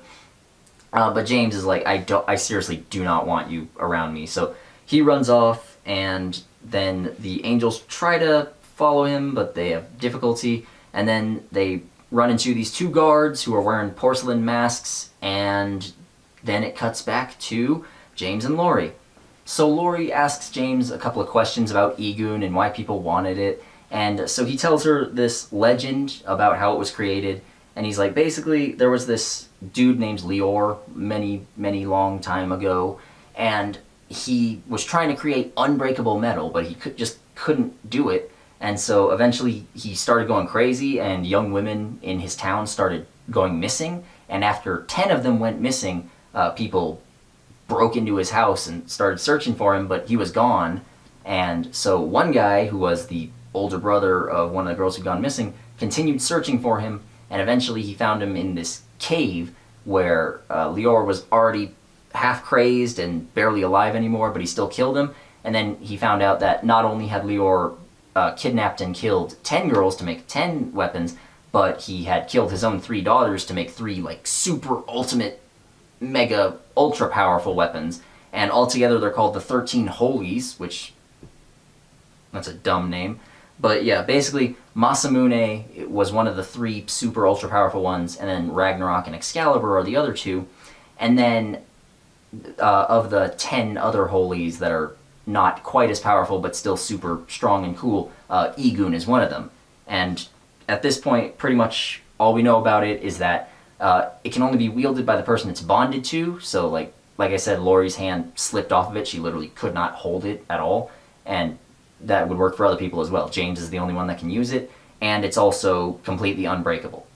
So then James just wanders around, he runs into the 3 angels again, including Fear, and Fear again tries to like pledge her life to him, and he's like, look, there's no need for that, but if you really want to stay with us, if you want to pull your own weight and everything, then sure, whatever, you can stay, just don't cause me that much trouble. Which, okay, yesterday, and I don't know when this is coming up, but yesterday before this was filmed, I was going through my read-through of this on Discord, and if you're one of the people that was there, I hope you had as much fun as I did, because that was hilarious. And someone pointed out to me that this is basically just a harem manga, and I genuinely didn't intend to do that, but yeah, at this point it kind of does start to become a harem. And there's more members of the harem, whatever you want to say. later on, but yeah, this is really the beginning of it. Fear knew Lori could understand what she said, and she knew it was because of the translator in her ear. If she had been wearing it long enough, she might be able to form a few sentences in Kandori, Kandori being the language that demons speak. Grabbing her shoulder, Fear whispered in her ear, "This question... awkward, but where do babies come from?" Lori stared at her and replied with a horrid accent, "How old are you again?" And then it cuts back to Theta. So, Theta, Fek Gore, the new Ada, began. "A little bird told me you somehow know this James kid. How is that?" Theta pinched the bridge of his nose. His new partner wasn't too difficult to work with, but tactful didn't seem to be in his vocabulary. There were only 2 times where I've been close to death in my life. The first was when I was in Dorva and broke into the treasury. A stupid idea, but I was young and desperate. An angel stabbed me 3 times in the chest with a kitchen knife and threw me in the river. I was fished out the next day by a friend. The second time, Theta swallowed. The second time that I've come close to death was when I angered a 12-year-old James. And then it cuts to flashback, and it's like, oh, Theta was, his real name was Theris, was one of the employees, if you want to call it that, at Ryvek's mansion that was there, and he, you know what, we'll go back into that later. But basically, James almost killed him when they were both younger. So I'm back after a lunch break, and while I was eating, I figured I should probably say, while this is kind of an accidental harem story, there's really no romance or sex in here at all, because I didn't want to put that in, and quite frankly, I'm bad at writing it. Chapter 13, From Theris to Theta. "How old are you again?" Lorelei asked Fear. "Well, it's a bit of a long story, but I need to get pregnant as soon as possible. The problem is no one ever told me how that works. Is there a spell or something?" James was muttering to himself and didn't appear to have heard the strange conversation. "Oh, this is just too good to pass up," Lori thought, doing her best not to completely burst out laughing. However, she couldn't stop an evil grin from spreading across her face. "Okay," a small giggle slipped out. "I can't explain, but James can. Just go up to him." She sucked in a deep breath. "Just go up to him and say the following words." James almost listened to the girls' conversation, but decided against it. They deserve their privacy. If they become friends, my life will be that much easier.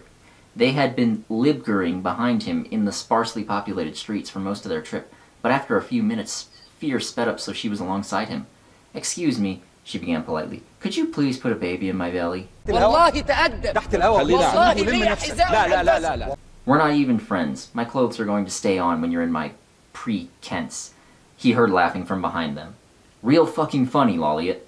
"I don't understand. Why is she laughing?" Fear's eyes were full of the complete innocence that could only come from a sheltered upbringing. James shook his head. "Let me explain it to you so we don't have another scenario like this. When a man and a woman love each other very much..." Yeah, that part was meant to be comedy. It did not work well. So then it cuts to Theris/Theta's backstory. Basically, he was a Nephilim who lived in the angel realm that's called Dorva, and while he was there, he was super poor and stuff, so he tried robbing a treasury with some friends. They got caught, he got stabbed and thrown in a river, and then he was fished out by Ryvek, who, remember, is James and Tempeh's father, and then he decided to, sort of devote his life to this guy who saved him, and then he helps him out with his, building his hideaway, and he helps him with raising Tempeh and James, and when Tempeh is killed, he's like super sad and stuff, because he's like, oh, I helped raise that girl, and I loved her, and blah blah blah, and then he describes how James is like super quiet and numb, I guess is the word, and then Ryvek shows James how to use this new type of magic to use, and then James goes crazy, kills Ryvek, tries to kill Theta, doesn't do it, obviously, and then kills everyone else there and burns the place down. "And that's when Epsilon saved your life," Ada finished. "Don't use our boss's name. He's no one now." Theta/Theris wasn't very accustomed to telling that story. He hoped he hadn't given anything secret away. Nobody could know what really happened. "So then, why are you so loyal to our boss if you were supposed to serve Ryvek and then James?" "That's on a need-to-know basis, and you don't need to know." That's really just a way of saying the writer of this story doesn't know what that means yet. So then it cuts back to James and Fear, and she's like aghast at what he's telling her, like, oh, babies come from sex, what? And then they get back to the place where they're living, and he pins her up against a wall, and he's like, why are you suddenly so interested in Egun? And then that's the end of that chapter. Chapter 14, Gold or Iron. Gold or iron, a euphemism used to give someone an ultimatum. Gold and silver representing riches, the peaceful path, and iron and steel meaning violence. So, in other words, I literally just created a euphemism or saying. Idiom? Is that an idiom? I don't know. I created that and then explained it here and then use it very quickly and then never use it again. So he questions her for a minute and he actually, like, breaks her hand. Again, like, dude, people, had I known people were gonna psychoanalyze the fuck out of me for some of the stuff I put in here, I would not have put it in there. But, yes. So he questions her very, aggressively, let's say, and after a minute she tells him, okay, they want Egun because Masamune was found, and only a couple of the high priestesses, me, and those who came with me know about it, and they want Egun in addition to all the others so that we can do, I don't know, something cool. And then James goes off to do his own thing because he needs to make money somehow, and he's basically like a, I don't know, bounty hunter, mercenary. It's never explained very well, but this happens. You're late, Mixon said, not even glancing at the other teenager who entered the room. Traffic was a bitch. What have you got for me? James asked. Mixon checked his pile of papers. Well, there's a small contraband ring operating out of a warehouse. It's not too dangerous, and it pays decently. James shrugged. That works for me.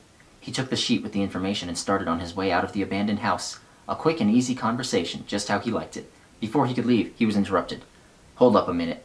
James looked back. He could see Mixon's face. He thought it would have been concerned. The council is coming to Shriek next month. You know what that means. James nodded, almost imperceptible in the dark, and left without a word. I'll deal with it the same way I always do. Violently. تعليق غير دي. مفيش تعليق أكتر من الجزمة لهذا الخطاب. I am gonna take the edge from this story and use it to cut my fucking wrists open. So it cuts to Theta again, briefly, and he just talks to their boss, Epsilon, for a minute, and he's like, oh, hey, we should go after James and take the sword and all that, and Epsilon's like, no, we're not going to do that. And he's like, but sir, we should. And he's like, no. And then Theta leaves, and then he runs into another mysterious figure. Theta's body completely froze mid-step. He recognized this feeling, as well as the voice that followed. Masamune. That sounds fun. The figure stood in the shadows, completely obscured from view. Oh, you're here, Theta's mouth was involuntarily shut. I never asked you to speak. You merely need listen unless I state otherwise. Understood? The figure twitched its fingers, and Theta nodded. Good. Now Masamune was found under the shrinking endless. I want you to ponder what the dragon's belly is. Don't even think about the clouds of night. We have to find them in order. Understood? Theta again nodded. Oh, by the way, that's references to a riddle which says where all the swords were hidden. Good. Now, if you'd be so kind as to make a portal for me, I have some priestesses to visit. Theta's hands moved of their own accord, and his mouth moved as though it was its own person. Let's sit you in brief Kimp, it said as Theta's blood dripped to the stone floor. A flash of light later, the figure was gone. So then it cuts to Phaim at the temple, and there's been another attack just like before, and this mysterious hooded figure is the one that's done it. He's killed a whole bunch of the priestesses, killed a whole bunch of the angels, and then he tries holding Phaim in place the same way that he did with Theta, and she, after a minute, figures out, she's like, oh, okay, I can move. And the figure's like, oh, that's weird. And then the figure literally cuts off her leg, like runs towards her, cuts off her leg, grabs it, then runs back and holds it up in front of her. And then Phaim for a moment is like, wait, what's going on? Oh, and it happens too fast for her to even process. And I'm just thinking, why not just kill her? You know what? Like, if you can already get that close to... Okay, whatever. So anyways, the figure gets Masamune. At least it's very heavily implied that he gets Masamune because no one can stop him. And then James comes across someone in Shriek who killed a young Nephilim because Nephilim are, like, kind of an oppressed minority for some reason, even though they're all... Like, they're about as powerful as everyone else, and they're also immortal. Like immortal in the sense that they live forever, but if you stab them, they'll you know, they'll still die then. And yeah, there's a woman who killed a Nephilim, and then James crucifies her because he's edgy and badass. And then I end with author's note, I should stop coming up with new characters and scenarios. Chapter 15, Scars. Yeah, you can tell just from that, you can tell this is going to be another edgy flashback chapter. And yeah, it's James comes back to the hotel room where they live, and he sees the girls are asleep, and then he goes to sleep, and then it cuts to flashback, and it basically shows the same thing that we saw from Theta's perspective, but it's James again, and he learns new magic, which is Flames of Midnight, by the way. It's just fire that's black, and then, well, it's black, but it's also super hot and can burn a lot better, because, I don't know, you think of a better power, I don't give a shit. But anyways, yeah, he learns that, and then he's like, wait a minute, I can use this to kill everybody, so he does, and then he tries to cut his wrists with Egun. Again, I apologize for this, it's not handled at all well. He tries to cut his wrist to commit suicide, but then he hears a voice in his head, which he thinks is Egun, and it basically just says, hey, don't do that. And then he decides, you know what, I'm gonna go find my mom. So he goes off to find his mom, and he searches and searches for about 3 years, and then it turns out that Marcy White, the woman that he killed at the very beginning of the book, was his mother. And also, I keep apologizing, but I need to keep doing it. I'm sorry for this. Turns out she actually got raped by Ryvek, and she didn't want to have anything to do with James, so she just left him. And then he's like, wait a minute, you abandoned me, and he's super sad about it. And he's realizing, you know what, I wouldn't have gone through all that shit if you had not abandoned me, and maybe Tempe wouldn't have gone through it either. And so he's super angry, and that's when he kills her. And then after that he runs into Lori, and that's the rest of the story. So that's the big twist, that's it. And I knew that from pretty much the beginning. If you had read it normally, I don't know how obvious it would have been or how out of left field it would have been. Maybe it's a twist that makes sense and works, I don't know. So then there's just a little bit more talking with Fear and Lori and a little bit more training, and that's the end of Chapter 15, Scars. Chapter 16, The Beginning of the End. James's normal flashback dreams didn't happen that night. As soon as he fell asleep, he found himself in a large field, with weapons stuck into the ground. Bows and arrows and pikes and spears and axes and hammers and swords. So many swords. Long ones and short ones. Heavy ones and lighter ones. Curved ones and straight ones. Bronze and steel and iron, and others that are too rusted to tell what they were made of. James was dressed exactly as he had been when he went to bed. Only Egun was missing now. He began to walk through the field in hopes of finding someone or something. Hello, he called out to the endless nothingness. No soul answered his voice. Well, this is just dandy. It doesn't feel like a dream, but it has to be. A whistling sound came from behind him, and he moved his head to the side. A familiar sword was now sticking out of the ground in front of him. Egun, I wondered where you went. He picked him up and began to sheath him before he remembered he wasn't wearing his belt. I thought you might want it. A cluster of voices in unison came from behind James.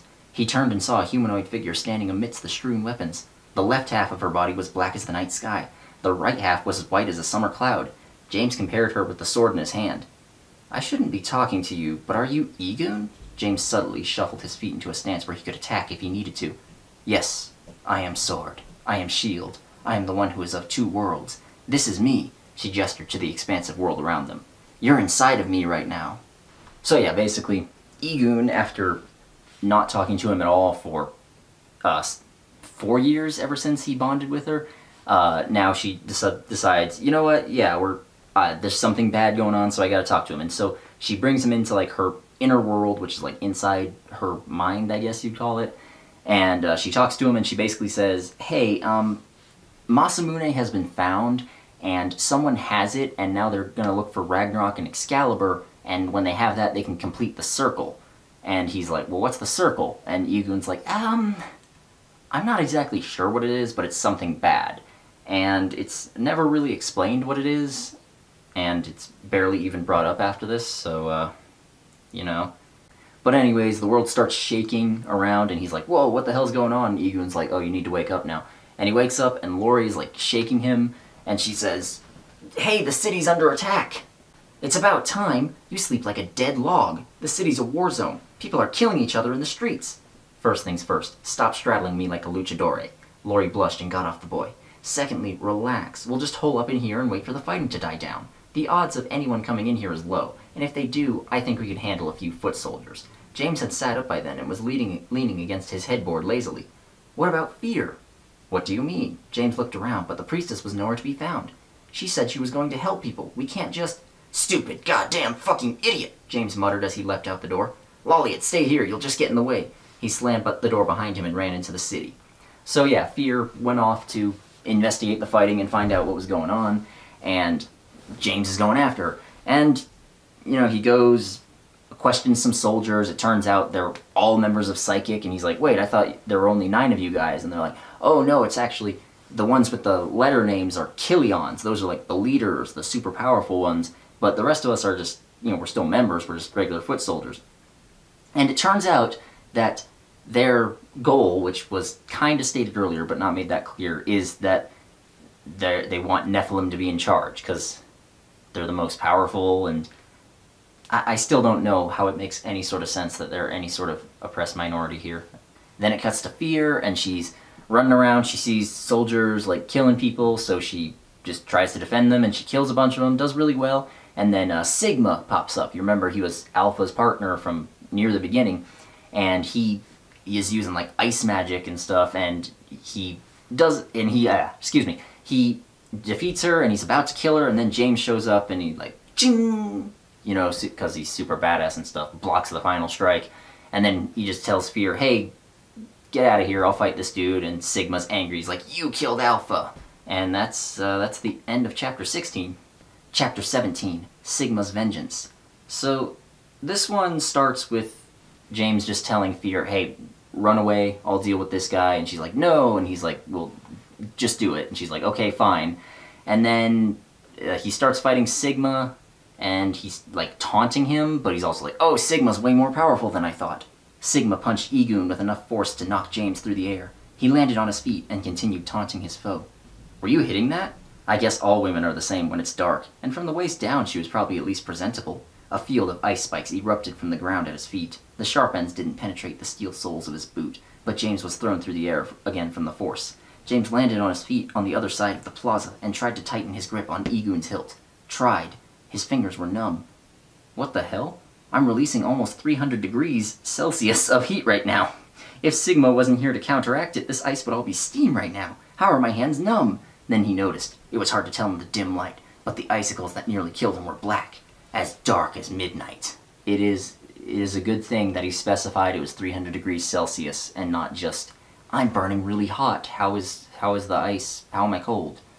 So it cuts to Lori, and some soldiers break in and try to attack her. They're not trying to rape her this time, at least. And she actually manages to beat them using the little bit of magic that she's learned, and she's like, wow, cool, I'm actually good at this. And then it cuts to that guard from before, Mixon, who is in bed with a woman named Lilith, who is actually the princess of Meyer. She's not the leader, but her mother is the leader. And apparently they've been, you know, a thing for a while, and then Mixon's like, hey, wait a minute, there's an attack going on now, I should go and help. And then he goes out and starts fighting soldiers, same as everybody else. It's getting a little repetitive now. And he feels magic, or a crazy amount of magic coming from the fight, and he's like, wait a minute, is that James? And then it ends, and that's the end of Chapter 17, Sigma's Vengeance. Chapter 18, Heart of Winter. You can't afford to fuck around with me, kid, Sigma said as he attacked James with more black ice. Alpha was a joke compared to this guy, James thought, trying to deflect an icicle, which stuck to Egun.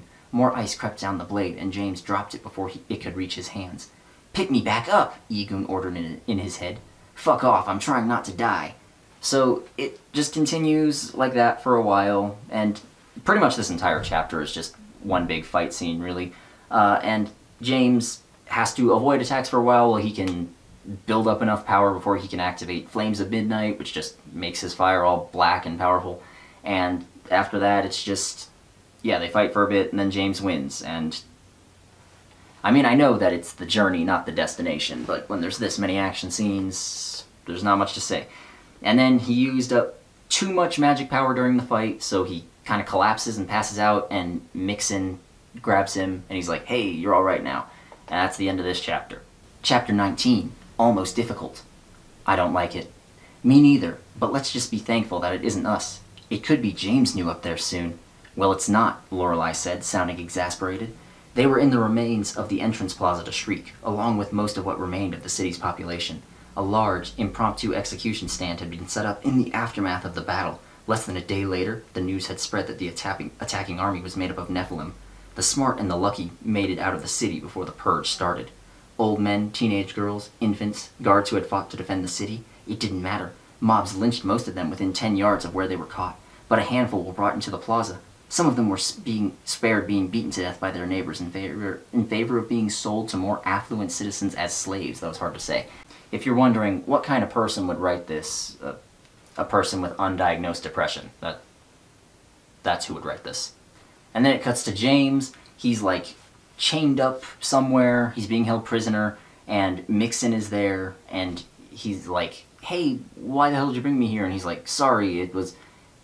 I was forced to. And then Lilith, the Princess of Meyer, who apparently James knows, again, never explained how he knows her, but he met her at some point in the past, and she tells him, she goes up to him, she's like, hey, what do you know about psychic? And he's like, I don't know anything. And she's like, what do you know about psychic? And he's like, fuck you. And then she starts torturing him and stuff. Again, please don't psychoanalyze this. But while he's talking with Mixin and Lilith, James smells Mixin, or Lilith's scent on Mixin, and he can kind of tell, like, oh, okay, you guys have been having sex. And he knows that if he reveals that, then they'll both be in a hell of a lot of trouble. So Mixin agrees to help him escape. He gives him a key, and then James breaks out, and he finds Egoon, who he has been separated from, and he kills a bunch of guards, and then he goes back to where Lori and Fear are, and that was it. End of chapter 19. Chapter 20, Legacy of the Dorayu House. Did you miss me? James asked, holding onto the door for support. Lori and Fear were completely stunned. Fear recovered first. James knew you're alive, and... She couldn't think of anything to add. James smirked. Do we have any food? He asked, looking around. That's when he noticed that Lori had her bag slung over her shoulder. Going somewhere? She finally found her tongue. I did not know how to spell the word tongue. I don't know why that's so difficult for me. What took you so long? The words were out before she had thought about them. She wanted to kill him a minute ago, but somehow that didn't happen. Lori was just relieved. So James eats a bunch of food and tells them, like, hey, I was held prisoner for like 3 days. It was awful. And while he's doing it, he is going through the phone that he took from Alpha way back when, and he sees that there is a psychic cell, or psychic cell, that sounds really weird, but a cell of psychic members who are in Ku, which is the capital city of Meyer, and so he decides, well, might as well go there, see what they're up to, and the others are like, okay, we don't really care, we're just heading along with you. And then it cuts to Lilith, and she's super angry that James escaped, and she is, super violent because she almost kills a slave that was, yeah. And then apparently her mother was there, and her mother is the Empress of Meyer. She's not just super powerful politically, but also her magic is supposed to be insane. And she's called Hera, but her real name is Lilith. I don't know why I decided to do that, but I did. Mother! Lilith hugged her tightly. This is a pleasant surprise. Sweetheart, what did I tell you about lying to me? Hera smiled, and her daughter's blood turned to ice. I'm sorry, Mother. How is the trip here? Does the doorway work as it should? It works well, but it's expensive, and only someone with a lot of power can withstand it. Maybe in a few years it will be commercially available. She clapped her hands. Enough pleasantries. The reason I'm here is because I heard you had James in custody, but then when I arrived, he had already escaped. I don't know how he got out. We had him wrapped up in suppression chains. He must have had help. Yes, and that help came from you. Silence. What? From what I heard, you assigned regular city guards and the least capable Ares in the city to watch him. If you hadn't helped him by doing that, we could have him in our grasp. Hera sighed. So they go through a whole conversation, and apparently Hera knows that James is the son of Ryvek Dorayu, and Lilith is like surprised by that. She's like, whoa, that was geez, okay, that guy led a rebellion and tried to overthrow you many, many years ago, however many years. I don't actually care how long it was. But the point is, yeah, he was a super powerful dude who was defeated, and then he went into exile. And also, apparently, there was this empire called Demetrius, which covered Mire, Earth, and Dorva? Shit, I don't even remember my own shit that I wrote. But the angel realm as well. And it covered everything, and it was ruled by Nephilim. And it was many thousands of years ago, but it's still, there's still remnants of it kicking around. And so, basically, Hera says that Ryvek was powerful noble, but he wanted to bring back the glory of Demetrius. That's why he rebelled. And so James is technically nobility, even though I feel like that title would have been stripped from them if after they rebelled, but you know, James is technically nobility. Think, why would I bring up the Darayu house if they were all dead? If we were all talking about a boy with no past? Here's something that should make it abundantly clear. A few years ago, why would your father and I try to marry you to a random homeless Nephilim? The truth hit Lilith like a hammer. You mean to say, yes. Hera smiled, and Lilith's blood seemed to freeze even more. After you, that boy is next in line for the throne, and if we have him, we can pacify Psychic. Oh yeah, that was one of the few small bits from the story that I totally forgot about, is that it's mentioned that the way James met Lilith is that apparently Psychic tried to get them married a couple of years ago, like after he killed Ryvek and was just wandering around. That's never expanded upon.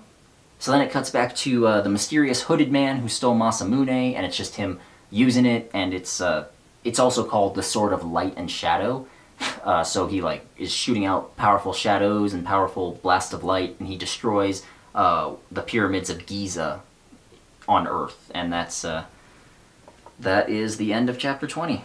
We're about halfway done now, and as I said, the cringe is really not as bad from this point forward, at least I don't think it is, because from this point on, I had a pretty good idea of what I wanted to do, not just from chapter to chapter, but I had a good idea of how I wanted things to end. So, while I won't call anything from this point forward good, I will say that it's focused, you know, it's not as bad, and also, once you get to chapter 30, the last 10 chapters are all basically just nothing but fight scenes. Chapter 21, Forest, Lake, Grave. So, basically, James, Fear, and Lori all sign up with a caravan that's going north up to Ku, where they're, you know, where that psychic cell is supposed to be. And it's pretty uneventful. You know, they go into this really cold area where they all have to wear coats, except James, because, you know, fire, he just doesn't get cold. And then they see this one spot which is not covered in snow. It's off in the distance, and it looks like it's warmer in there. And they're like, hey, what's that? And James is like, oh, it's kind of like an oasis, you know, it's just a warm spot. And then he gets kind of weird about it, and then he's like, hey, you know what, I'm gonna go over there, I'll meet you guys later. And then he runs off without saying anything. I need to take a detour into the forest. You and Fear keep going. I'll catch up to you tomorrow. He turned towards the green trees and began to walk as though he had just asked her what day it was. Hold on, what do you need to see in the incredibly dangerous forest? Lori knew he would be fine. Probably. I need to visit someone. He started walking faster. Tell Fear what's going on when you see her. He disappeared in a blur for a moment until he reached the trees. He resumed his usual long stride, dissolving into the landscape. Why are you returning? Egun asked. Because I haven't been here in 3 years and... I don't know, okay, Egun? I don't know why I came back. So, yes, this is the place where Ryvek and all them were hiding out before, and he's just coming to visit his sister's grave. And when he goes to see her, he sees someone else is there, and it's actually Fayame, you know, the High Priestess of Kyo. And it comes out that Fayame was Tempei's mother, because, yeah, him and Tempei were actually half-siblings, because he's half-human, half-demon, and Tempei is half-angel, half-demon. It doesn't mean that much, but basically, he sees Fayame, and he gets really pissed off at her, because he's like, hey, you abandoned her. All thoughts in James's head slowed to a crawl. Someone else asked Fayame, you're Tempei's mother? You knew her? Fayame looked down at the tombstone sadly. James nodded stupidly. Then who the hell are you? She pointed her finger at James and gathered magic at the tip. "Don't you threaten me, you fucking cunt!" A few nearby leaves burst into flames. "You abandoned her. Did you know that? She was beaten and raped on a daily basis. Did you know that? She hanged herself off of that tree. Did you fucking know that?" Now Fayem was disturbed and angry. "How dare you little... Fuck you!" She didn't seem like the type to stutter often. "Who are you, you little shit? I'm the one who had to take her off that branch and put her in the lake. Far more than you ever did. Did you just shove her out from between your legs and think, my work is done here?"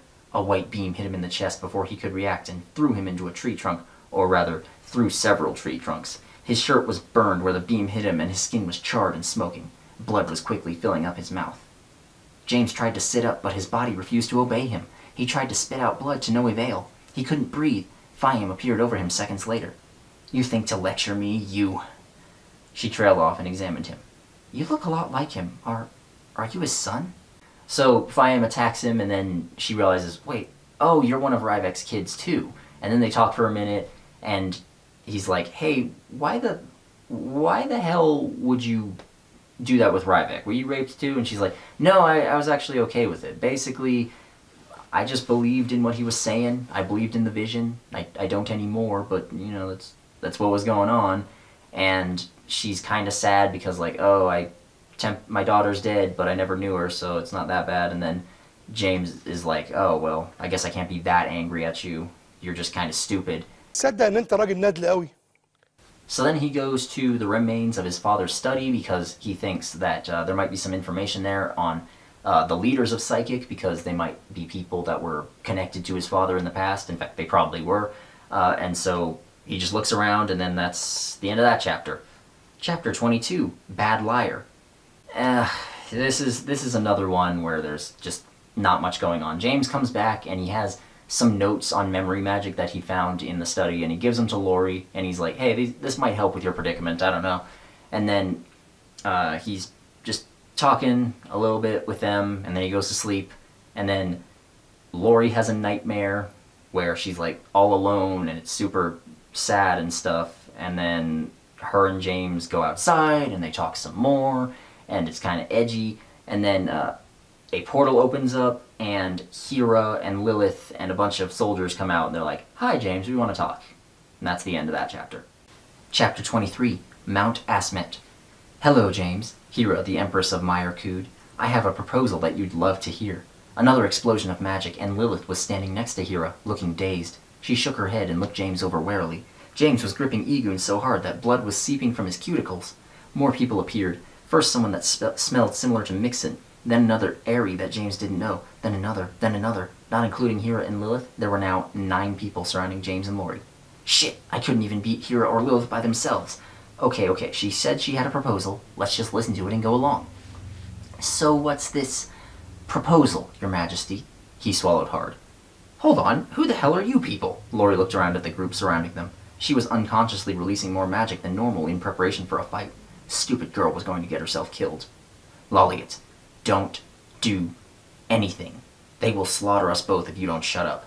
He had taken his hand off of his sword for the same reason.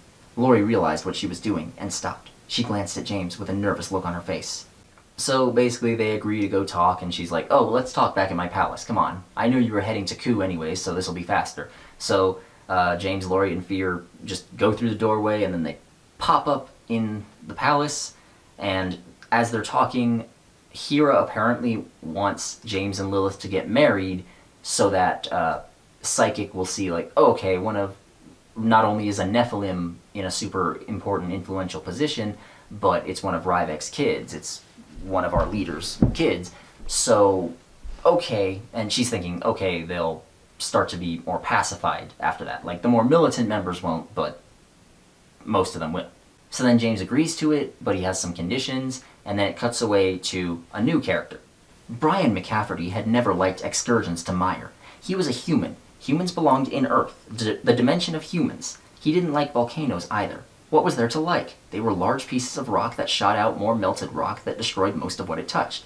So why was he on the edge of the tallest volcano in Meyer, so high up in the sky that a normal human would have trouble breathing without acclimation? Brian didn't know either. Well, Captain, am I getting through?" Brian said, pressing his fingers to the radio at his ear. Captain Elijah of the 4th Witch Hunter Battalion answered. Witch is spelled with a Y, by the way. It's totally very original. Loud and clear. Let's try to keep the conversation to a minimum. We still don't know if anyone can listen in on this frequency. Brian sighed and kicked a rock off the edge of the crater, into a lake of magma. He swore that it got even hotter where he was after that. What's my objective here? Your objective is to investigate Mount Asmet for any suspicious activity. Short and to the point. Typical of Elijah. So, yeah, there's this whole rigmarole where Brian is just kind of looking around the mountain, hoping for any sort of, I don't know, spikes of magic or anything. And then there's a huge one, like so powerful that he can't even get close to it, and then the volcano goes off, so he has to run away. And then, out of nowhere, all the magma just turns to water, and trees start popping up out of there. And then a figure, who is pretty clearly meant to be the mysterious hooded figure, runs off with a spear. Brian could have sworn that he had suddenly heard mad laughter from farther up. He cocked his head and listened. Yes, there was definitely someone laughing loudly. The temperature dropped almost instantly, causing Brian to shiver. What happened? Looking around, he was surprised to see all the lava had turned to water. A regular river had replaced the River of Death. Well, that's interesting. The large source of magic disappeared, literally, just snuffed out like a flame. The water remained water, however, and Brian continued to his run to civilization. A sudden volcanic eruption? Lava turning into water? A massive source of magic power? Could it be Ragnarok? Chapter 24, The Captains. Hera tapped her chin in thought after hearing James's 3 conditions. I can agree to 3 of those. The last one, though, I can't let an opportunity like that go to waste. I'm keeping any of the holies you find. Then the deal's off, your majesty. James bowed at the end and turned towards the door. Don't walk away from me, Hera commanded. She didn't even raise her voice or change her tone, but James listened. I'm sorry, but unless you let me keep any and all holies that Psychic has, then our deal is off. Lilith spoke up. Why don't we just give him one of them, Mother? He turned back around. I'm not bargaining with a greed demon. Stay out of this. James couldn't say what was different about the way that the 2 women talked, but Lilith simply wasn't as terrifying as her mother. Neither of us is in a great position to negotiate. Hera paused. Okay, we'll give you half of the holies we find. If there are any mythic blades, I want one of them to be included in my half. Deal. The 2 shook hands to cement their agreement. Now, James, we have a lot to do before getting to the wedding. Let's get started. So then Hera brings James into this throne room where she's gathered up a bunch of nobility, and she's like, hey, this is Ryvek's kid, and they're all like, what? Then cut to Brian again, where he's talking with a bunch of captains of the witch hunters. And I realize upon rereading this that it's never really explained what the witch hunters are. Basically, they're supposed to be just a group of magical humans that keep Earth safe, like they prevent demons from causing too much trouble, and occasionally they go out into the other realms and do stuff there. Brian shifted nervously after giving his report to the captains. He knew that he sounded completely crazy. Lava changing to water, Ragnarok, but what else could have happened? So let me get this straight. Captain Picton of the 10th Battalion began. You're telling us that Mount Asmet erupted, an event that would have been felt in almost every corner of Mire, but only you witnessed it. Then the lava that killed all of the other witch hunters on the mountain changed to water after you felt a massive source of magic power appear, and it did so just in time to prevent you from dying. The tall man leaned back in his chair with a skeptical look on his face. And above all else, you think that this source of power was Ragnarok, the spear of life and death? Man, all the men in this are really tall except for James. I don't know what that says. The captain of the 1st Battalion spoke up. Quiet, you 2. We aren't gathered here so you can bicker. Even though the 15 captains were seated at a round table, Captain Damien's voice carried far more weight than anybody else's. He was the longest currently serving captain, as well as the oldest, and even with the recent death of his daughter, he was more than competent at his job.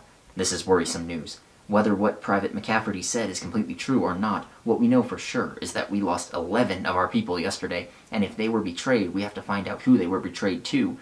I think they mean who they were betrayed from? Whatever. If they were taken by surprise, we have to find out who did it. Either way, I have we have a word with Empress Hera. Murmurs rose up around the table. The captains spoke amongst themselves, some questioning the proposal, others agreeing wholeheartedly or objecting vehemently. Damien slammed a gavel on the table for silence. It took several hard swings, but the other captains quieted after a few moments. Private, you are dismissed. Brian saluted and walked out of the conference. Have a word with the Empress? Why would that be so controversial? Unless He must have meant something else, but what? Damien, we can't vote on something like this without all 16 captains present, Captain Celine of the 2nd Battalion objected. We need to have all currently serving captains present. Captain Marcy isn't currently serving. Besides, we have to have at least 2 battalions in Earth at all times. Now, all in favor of capturing Kurth, raise your hand. So if you missed that last bit, turns out James's mom was a witch hunter captain.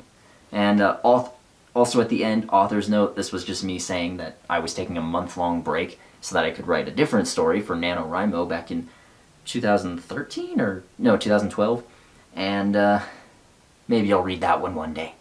Chapter 25, Brink of Insanity. So after Hera introduced James to all the nobles, they go like, what? That's crazy. And then she tells him quiet down, and one guy objects, and so he's killed, and eventually the rest of them all agree, and so like at this point it's official that James and Lilith are engaged, they're gonna get married. And so he gets brought down to his own room where he's supposed to be staying, and then he tells Lori and Fear all about the engagement. James swallowed unconsciously. I have to tell them eventually. They're going to notice that I start spending a lot of my time with Lilith. Well, it's a funny story, really. You see, I'm now engaged. The silence in the room could have been cut with a knife. After a moment, Lori spoke up.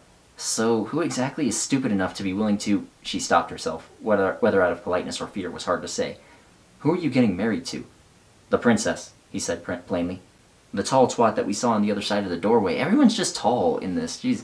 More tense silence. So, you're going to be banging a princess soon? Lori asked with her face in her palm. Is there a reason behind this? Don't tell them, James's mind said. But his mouth ignored it. And I love this next part. This next part is USDA grade, prime choice, just the absolute best edge you will ever find. You want to know why? You fucking want me to tell you my life story? His voice was raising as he spoke. Lori seemed cowed slightly. No, I'm just wondering why the Empress, the only person I know of who seems to scare you, suddenly came out and asked, or maybe told, you to marry her daughter. I'm not an expert on Myron politics, but that strikes me as strange. It's because... James paused, wondering how to put his next words. Lolliot, in your time here, have you heard of Ryvek Durayu and the Durayu Rebellion? Lori thought for a moment, then nodded. Fear looked nervous now. She was fiddling with the hilt of her sword like it held the secrets of the universe. Yeah, Durayu was a powerful nobleman who tried to take over Meyer about 27 years ago, but he failed, and he died. Well, he didn't die, James laughed. He lived for another 24 years, and in that time he became even more of a sick fuck than he was before. He laughed more and more until tears came out of his eyes. He was obsessed with leaving his mark on history. He started to go crazy. His children were put through insane trials to make them stronger. They were beaten, stabbed, raped, set on fire, and crucified. But in the end, what killed his daughter was herself. She hanged herself off of a tree because she couldn't take it anymore. Imagine that. A girl who survived 21 years of torture kills herself. His laughter had descended to fitful giggles. I failed to see the humor here, Lori remarked. Oh, it's fucking hilarious, James said, starting to roll up his sleeves. After a few seconds, his arms were exposed up to the elbows, showing his scars from his crucifixion, from his suicide attempt, and the burn scar from where he cauterized the wound. After she kills herself, I killed the rest. Ryvek, his men, and Theris, the one man that might be considered my friend, and I killed him. I threw a spear of fire through his gut and watched his organs burn to ash. And then I slaughtered them all. Those animals that called themselves revolutionaries, even heroes, I cut them to pieces and burned down the walls around them. He continued to giggle like a madman. Lori was getting worried. James knew. What are you saying? I'm saying that it's funny. The whole shitstorm abortion that started with rape and is going to end in blood and fire known as my life. It's the funniest thing you've ever heard. Don't deny it. And after all this, if my only chance at destroying Ryvek's legacy is to fuck the princess and fight a few Nephilim, then you can bet your tits that I'm gonna fucking jump at the opportunity. I think that's enough for now. God, that's a lot. That's what that is. That's a lot. And then, so yeah, he has now officially told Lori and Fear all about his backstory, and then he runs off alone, and he's, well, he's just angry and angsting about, why can't I forget? Chapter 26, Beginnings and Endings. So it cuts back to Hera and her husband and Lilith, and Hera is like coughing very, very, very strongly, And apparently it's because she has this power called the Ronkek, which is passed down through the royal family, and she's been using it too much, so it's causing her to slowly die. And then it cuts back to James, who, I should mention, he also threw Egoon out the window during his little, let's call it what it is. It was a tantrum. And then he's by himself for a while, and then Lilith's father, Hira's husband, comes up and gives him back Egoon. He's like, hey, you dropped this, basically. And then Egoon's really angry at him, and James apologizes to her, and he's like, okay, I'm sorry about that. And then he talks to Lilith's dad a little bit, and I guess this is supposed to be a heartwarming scene, but it really means nothing. This is a character that comes out of nowhere and just tells him, like, look, fire doesn't have to always burn. It can be life too. Then the next day, James has to get up and go to a meeting with Lilith and Hira, and then this happens. Nodding, James moved as quickly as he could to Hira's room. He made a few wrong turns, but managed to reach his destination faster than he thought he would. Upon arrival, both Mixon and Lixon were guarding the door. They admitted him. The room was bright, lit by sunlight streaming through the windows. As his eyes adjusted, James heard the breathing of 4 people. He also smelled Hira, Lilith, a stranger, and... Wait a minute. You finally arrived, Hira said, gesturing to the 2 men sitting on ornate chairs across from her. I'd like to introduce you to the 2 men here to negotiate the peace. The one with white hair is Edda, and the other one is Theris, James completed. Too quickly for most people to follow, he rushed forward and drew Egoon, slashing sideways at Theda's neck. No! He was alive! My friend was alive! He lied to me! No! He betrayed me! And that's the end of the chapter. Now, chapter 27 is called Zried vs. Egoon, and... Look, I'm not gonna go over this one, because this is another chapter. It's mostly just a fight scene. And apparently Zried in Kandori means to anger, and that is also the name of Theda's axe that he's been carrying around. Turns out that's also one of the holies. And so they're fighting for a bit, and James uses Flames of Midnight on him, and he's like, well, I gotta actually use the power of this, and he uses it, it suppresses all of his emotions other than rage, and then he gets, well, obviously he gets angry, starts attacking James. They both fall out the window, and then Hira stops them. هو ده يعني أنا متخيلت. Actually, that covers 2 chapters, really. So, hey, chapter 28, Freefall, that one's done. Chapter 29, Purpose and Sacrifice. Lori and Fear were prisoners. They weren't called prisoners, sure, but they were politely asked not to leave their room. Add the one time Lori had dared to venture into the hallway, the Aerie that showed up with James, Lexi, or Lorex, or some other weird name, escorted her back. They had running water and electricity, which Fear was enraptured with, but Lori was not impressed. She paced back and forth around the room. We've been here for an entire day, and other than James's episode, we haven't had any people come here. Lori had tried not to think about his speech, but it was difficult. It explained almost everything about him. Where he got a legendary sword, why he was such an asshole, why he seemed so withdrawn, why he wore long sleeves in the desert. The list went on and on. There was a knock on the door. Lori stopped pacing, and Fear stopped flicking the lights on and off for a minute. Lori hesitated and opened the door the rest of the way, allowing the stranger in. The Aerie left to do whatever it was he did. The stranger bowed again at Fear. Greetings, my name is Era, the foremost memory magic expert in Meyer. I've been informed by the Empress herself that you have disappeared. He was wearing clothes that looked plain, but they were crisp and cleanly pressed, just like Era himself. How would she... Oh, right. Lori was a little miffed that James had told her secret. It gave others leverage on her, but if it helped solve her problem, she was fine with it. So, do you know how to fix this? Era smiled nervously and shrugged. Well, this isn't exactly an uncommon occurrence, but it is difficult to solve. I have to spend time learning about you, your friends, your family, and I need to spend time preparing the exact spell to get things back to normal. Even I make mistakes, and even I don't know everything. My best estimate of success? Maybe 20%. So yeah, Era is this memory magic expert that's supposed to reverse what was done to Lori and make everyone remember her again. Which, okay, sounds great.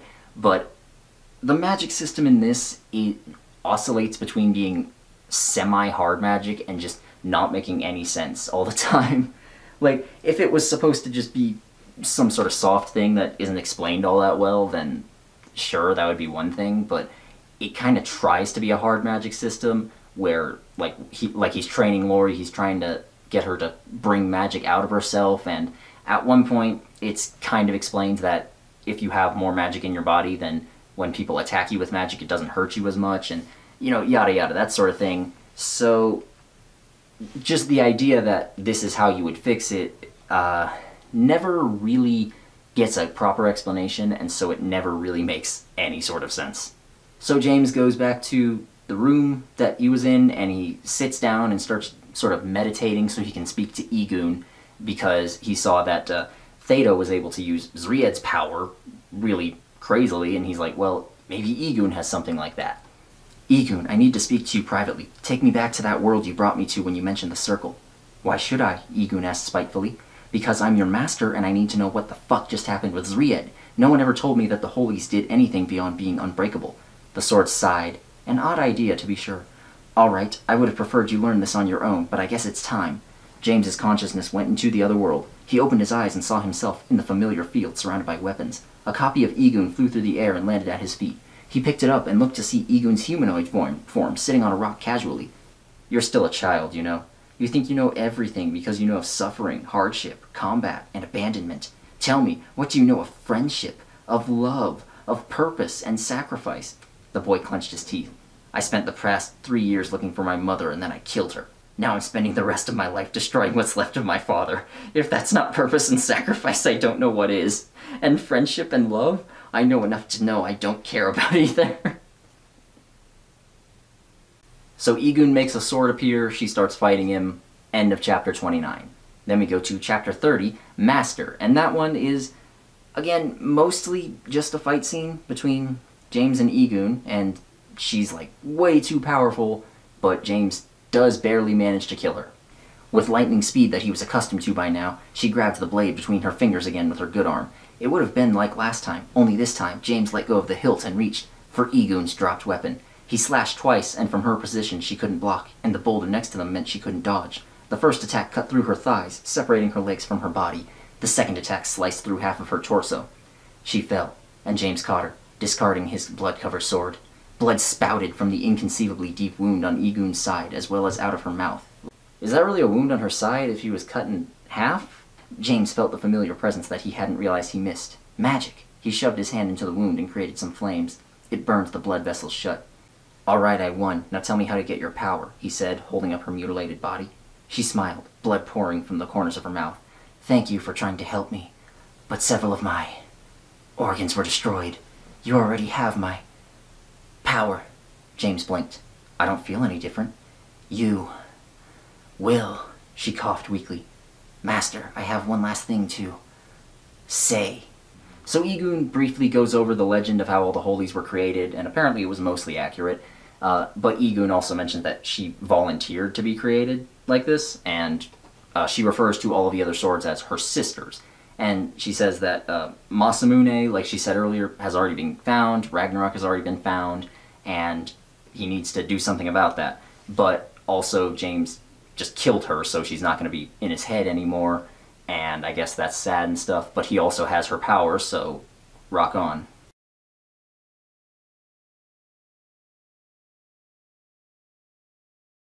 James opened his eyes. He was in his room, with Egun set across his lap, just the way he had been when he entered the other world. Egun? He thought, hoping to get a response. There wasn't one. He stood up. The sword in his hand felt much heavier. He stared at the blade. Goodbye, friend. And I know that's supposed to be, like, a sappy moment, I guess, where it's supposed to be like, oh, he finally made a friend, and then he had to kill her for the good of the world, or whatever. But at the same time, like, was she really his friend? He only knew her, really, for a couple of weeks, because before that, she didn't talk to him at all. She just ignored him. So, I don't know if I would consider that person my friend. Chapter 31, Witch Hunt. James could feel his body crackle with power as he stood up. It was dark now, but the colors of the carpeting seemed more vivid than ever. He could hear footsteps from 3 floors below. Okay, hearing footage, that would be much different. He could feel the carpeting through his boots, and smells. He had learned to shut out most smells years before so that he wasn't constantly distracted, but he would need to retrain himself now. So James is more powerful now, great, but then he goes out into the hallways and he gets attacked by men with guns, and he realizes, oh, these are humans, and they're attacking me with magic guns. That means they must be witch hunters, which means they're attacking. Oh shit. because this story seriously cannot sit still for more than 5 fucking minutes.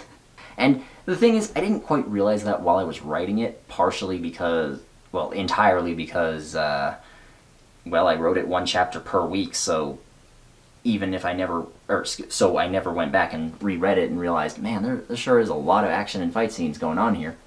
And then it cuts to some of the leaders of the witch hunters, including Captain Damian White, who turns out, oh shit, that was Marcy's dad, which means that he's James's granddad. Bum bum bum. Is that the appropriate time for it? Whatever. So yeah, there's that, and then they're attacking, and yeah, from this point on, the last quarter of the book is basically just nothing but fight scenes. So I'll probably be able to cover this a lot faster. Chapter 32, Blitzkrieg Bop. James goes off looking for Fear and Laurie because they're hanging out with Era down in some other part of the castle. Captain Damien and the other witch hunters launch their assault like full on rather than just probing attacks. And then Laurie starts talking to Era, and apparently when she gave him, she also gave him the research that James found in his dad's study. So she gives that to Era, and then he's able to work around with it, and he's like, okay, I made this potion for you. Basically, you'll drink it, and then it'll undo what was done to you so everyone will remember you again. But the problem is you have to take it at the exact right time, and that's not until 3 years from now. Again, none of the magic in this is properly explained, so whatever. And then Theta is hanging out on the roof of Kurth, which is the giant castle that they're in, by the way. I don't know why I decided to give it a name, but, you know, I did. And then he hangs out with Epsilon, who, remember, is the leader of Psychic, at least on paper. And then, apparently, those guys are attacking too. Everything very fortuitously happens all at once at this point. And then, okay, so while Damien is invading the castle, on one of their instruments they can see James is on there, and based on his magic signature, which is apparently a thing, they can tell that he's the one that killed Marcy, and so Damien's like, oh, fuck yeah, let's go kill that dude. And he gets this teleporter thing, teleports in front of him, and he appears in front of James while he's running. I don't know why that was so hard to say. The man was now in front of James again. The sound from his footsteps made it seem as though he was still 90 yards away. God damn, he's fast! Pulling out his sword, the boy managed to slash at the mystery man before he could attack again. They both paused for a moment, gauging the other. Who the hell are you? James asked. The man slowly moved into a combat stance, palms facing his opponent. My name is Damian White, and you're about to pay for what you did to my daughter. James blinked and whispered, oh shit. Damien pulled back both his hands and thrust forward. Vacuum cannon! Because, you know, it's like a shonen anime where they say attacks before they do them. Yeah. A wave of nothingness, wrecking the stone around it, slammed into James, who had somehow brought up Igun to defend himself. Only now the pure white half of the sword had faded. Schwarz Igun. The vacuum that had previously sent him flying now stopped in its tracks. The force dispersed to the sides, obliterating the rest of the walls, along with the floor and ceiling. The boy smirked. It's nice to know that part actually works. Damien seemed surprised, but anyone could tell he was seething with rage and surprise. That normally works. I guess it's my turn. Who are you? James gulped and paused. I'm no one, he said simply, and charged. And then Laurie hears this and goes off looking for him. And then chapter 33, Memories of No One. It starts with James and Damien fighting a whole bunch, and then Laurie pops up and shows up just in time, manages to save James before he gets killed. And then Damien's like, oh, I'll kill both of you now. And then Era shows up, and he's like, no, I'm not going to let you attack these kids. I'm going to kill you. That's really how most of the dialogue, that's what it boils down to. So then there's a fight between Era and Damien, and they both kind of beat each other really badly, and Damien is injured, but he's alive still, and that's the end of chapter 33. Chapter 34, Kurth. The witch hunters go out and attack people, and then some members of Psychic show up and also start attacking people. And then Lilith wakes up, and they're like, hey, we gotta get you out of here. And then she tries to go, and then she's confronted with Epsilon, and then she starts fighting him because apparently she has tons of magic and stuff too, which is cool, I guess. Hera shows up, kills one of the Psychic members with no trouble, And then James and Fear run into somebody interesting. Before she could respond, something wrapped around her ankle and tripped her. James was 50 feet ahead before he stopped and got a serious look on his face and put his hand on Egun's hilt. He was looking behind her. Fear. Run. Go back. Now. Not even wondering what he meant, she rolled over quickly, and an axe hit the ground where she was. Looking up, she saw an average-appearing man holding it. He looked at her, and that look in his eyes was terrifying. He didn't have a murderous look, he just seemed empty and resigned. Like he didn't want to do this, but he had no choice.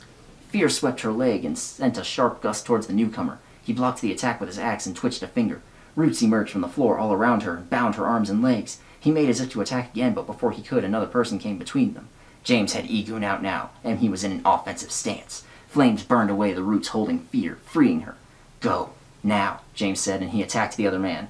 Fear obeyed. She left, quickly. She didn't look, but she could feel the sheer power coming from behind her.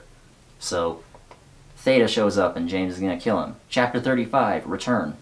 So this one is like a whole bunch of different fight scenes, which are all back and forth. It starts with James fighting Theta very briefly, then it goes to Brian fighting some people, and then he dies. And then it goes to Mixon and Lixon fighting a member of Psychic, and then they die. And then Lilith is like super upset. She felt Mixon die. She's like, no, I loved him, I guess. And then she's still fighting people. And then James fights Theta, and then the mysterious hooded figure shows up. Before she died, Egun told me something she suspected. I hope it isn't true, but it would make sense if it is. His hands began to shake and heat spilled off of him while his eyes changed to black. Theta is... He was cut off as a bolt of black lightning struck where he had been standing. The spot was destroyed, and a disappointed-looking figure stood up in the hall. Black lightning. The wrath of heaven. Only 2 people I knew could use that. The figure was wearing a white cloak, which obstructed his face, and also must have suppressed his magic and his smell, because James couldn't get a whiff of either. I missed, the figure said. Hello, James, it's been a while. He smiled wolfishly. How can you tell he smiled wolfishly if you can't see his face? His voice sounds similar, but different, and there's no mistaking that lightning. James's hands began to shake, and even more heat spilled off of him. Theta was forced to move next to the figure in the white cloak. Yes, it's been a while, hasn't it? James said, his voice more intense than he could ever remember it being. It's nice to see you again, Dad. Bum bum bum. Ryvek is alive. I don't know how that would make any sort of sense, but, you know, it is in fact a twist. So then we go to chapter 36, Revelation, and James is just seeing Ryvek and he's super pissed off and he starts attacking him, but then Ryvek is like shooting him with lightning, and then he manages to sort of control him like Puppet Master, like he was doing with Theta earlier, and James realizes like, oh, okay, this isn't like what Fiame was doing, or what Angels of Subjugation can do. This is just her or him sending out lightning magic into me so that he can sort of control my limbs, but he can't control my magic, and so he's still able to shoot fire out of him. And then he burns the man, but it turns out he's not Ryvek. Ryvek was expecting his magic to protect him, but at this range he took the full force of the flames to his face. Releasing a yell of pain, he sent a blast of lightning into James's body before elbowing him in the nose. James saw white and his body twitched uncontrollably. You burned me, an oddly feminine voice said. James smirked. See, Ryvek is dead. You just needed his name to take control. He picked Egun back up and lowered his magic output. If he kept releasing that much, he would pass out quickly. Standing up, the boy held his sword in front of him and glanced around, looking for the imposter. He was nowhere in sight. The massive amount of magic from Masamune was gone, and the smoke was covering up any smells. The girl laughed again in triumph before her prey fell through the now gaseous floor. The smile fell from her face, and a pillar of fire erupted from her feet. It didn't turn her to cinders, but her cloak was burned away, along with the floor beneath her feet. It was simple for her to step back before she fell, but James shooting out of the hole like a rocket did take her by surprise. The look on his face before he attacked her, however, was easy to see coming, and it was priceless. He knew that face, that mouth and smile, that pale skin, and that beautiful silver hair. Tempestade brushed a strand out of her eye. Well, you've seen my face now. I suppose the charade is over. Double bump bump bum. But it briefly cuts to Damien, and he gets healed by another one of the witch hunters. And he's like, oh, that kid, he killed my daughter. What's his name? His name's James. Oh, that's kind of weird. And that's it for chapter 36. Chapter 37, The Gathering Storm. We're almost there. For the third time that day, James was looking at someone who was supposed to be dead, but this time he felt confusion instead of rage. Tempe? He whispered. Your surprise is understandable, Tempe said, surprisingly nonchalant. After all, my plan was pretty foolproof, if I do say so myself. Blinking, James shut off his flames of midnight and sheathed Egun. I can smell you now, and your magic feels exactly how I remember it. Suddenly he felt very tired. Why? He said simply. Tempe's face darkened considerably. Why? Why? Using her free hand, she lifted up her shirt, displaying a white scar on her abdomen. It's all because of you! And then it goes into another flashback, which, again, not reading because this is, again, genuinely disgusting. Basically, she wound up getting pregnant from getting raped all the time, and she stabbed herself in the uterus to prevent that, and now she can't ever have children. But then when she went off and killed all the guards and everything, she actually made, apparently she knows memory magic too, which that comes out of nowhere, and she used it to make like a corpse of herself, which fools James, and then he's like, no, she's dead, and then, so she faked her own death, basically. And then after James killed Ryvek and everybody else, she went back and found Theris, aka Theta, there, and she was like, okay, so yeah, now I can do it. And so she just wants to take over everything now. Without warning, she drew her sword and rushed forward in a blur. James didn't move, even when the tip of Masamune was pressed against his throat. You aren't going to fight back? Tempe asked, confused. She seems almost schizophrenic with these mood swings. No, James, that's not what schizophrenic means. She gritted her teeth. Why not? He closed his eyes and smiled slightly. I don't care about the worlds or the people in them. I never have. If you can conquer them, do whatever you want. That's not important to me. But if my death will bring you some peace, then just kill me. A single tear rolled down his cheek. Everything has been a lie. Anything that comes near me dies, and all I can do is kill. If I can help this one other person, then maybe this will all have been worth it. Yeah, so she's about to kill him, and she summons a whole bunch of shadows, and like tentacles and monsters and stuff to attack stuff, and then Fear shows up, and she's like, no, I don't think I can just let you die, and he's like, no, Fear, you should just let me die, but then she gets stabbed by shadows. Chapter 38, The Power of a Genius. Fear! James yelled at the sight of her collapsing. He was at her side in a moment, turning her over gingerly. There were several gaping holes in her body, each of which was pouring blood onto the floor. So James tries to grab Fear and run away, but Tempe stops him. She wraps him up with shadow tentacles, and he's stuck. But then he manages to escape because apparently Egun, you can turn it like just full black and it'll be like a super powerful shield and block everything, or you can turn it full white and it'll cut really well. It'll actually cut through not only physical stuff but also like lightning and fire and such. Which can you even cut through those? Yeah, she stabs him and it does some sort of weird attack where she sucks out half the life of his body, which causes one of his eyeballs to explode because this is just suffering porn at this point. And it also nearly kills him. Apparently when it destroys half the light of his body, it destroys half his soul. And then Fear dies because he was unable to save her, but then Lori pops up and I don't know how she got there, but you know, she pops up and grabs James, and then before Tempe can kill her, Hira shows up and stops her, and she's like, I'm gonna kill you. Chapter 39, Ronkek. Author's note, we're nearing the climax here, guys. I doubt that the story will be more than 45 chapters. In more lighthearted news, one of my friends got a new kitten. It likes to play with the hem of my pants. Now, that's actually true, and my friend still has that kitten, only now she is a really, really fat cat that refuses to ever move. Like, seriously, they put her on a diet and everything, but it doesn't matter because she just doesn't want to move off of her cushion all day.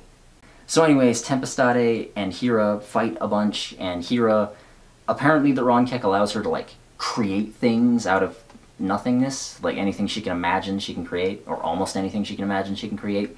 And, like I said before, it's slowly killing her, so even as she's about to kill Tempe, she goes into a coughing fit, and then Tempe cuts her head off, and she's like, yes, I win! But then you cut to Lilith.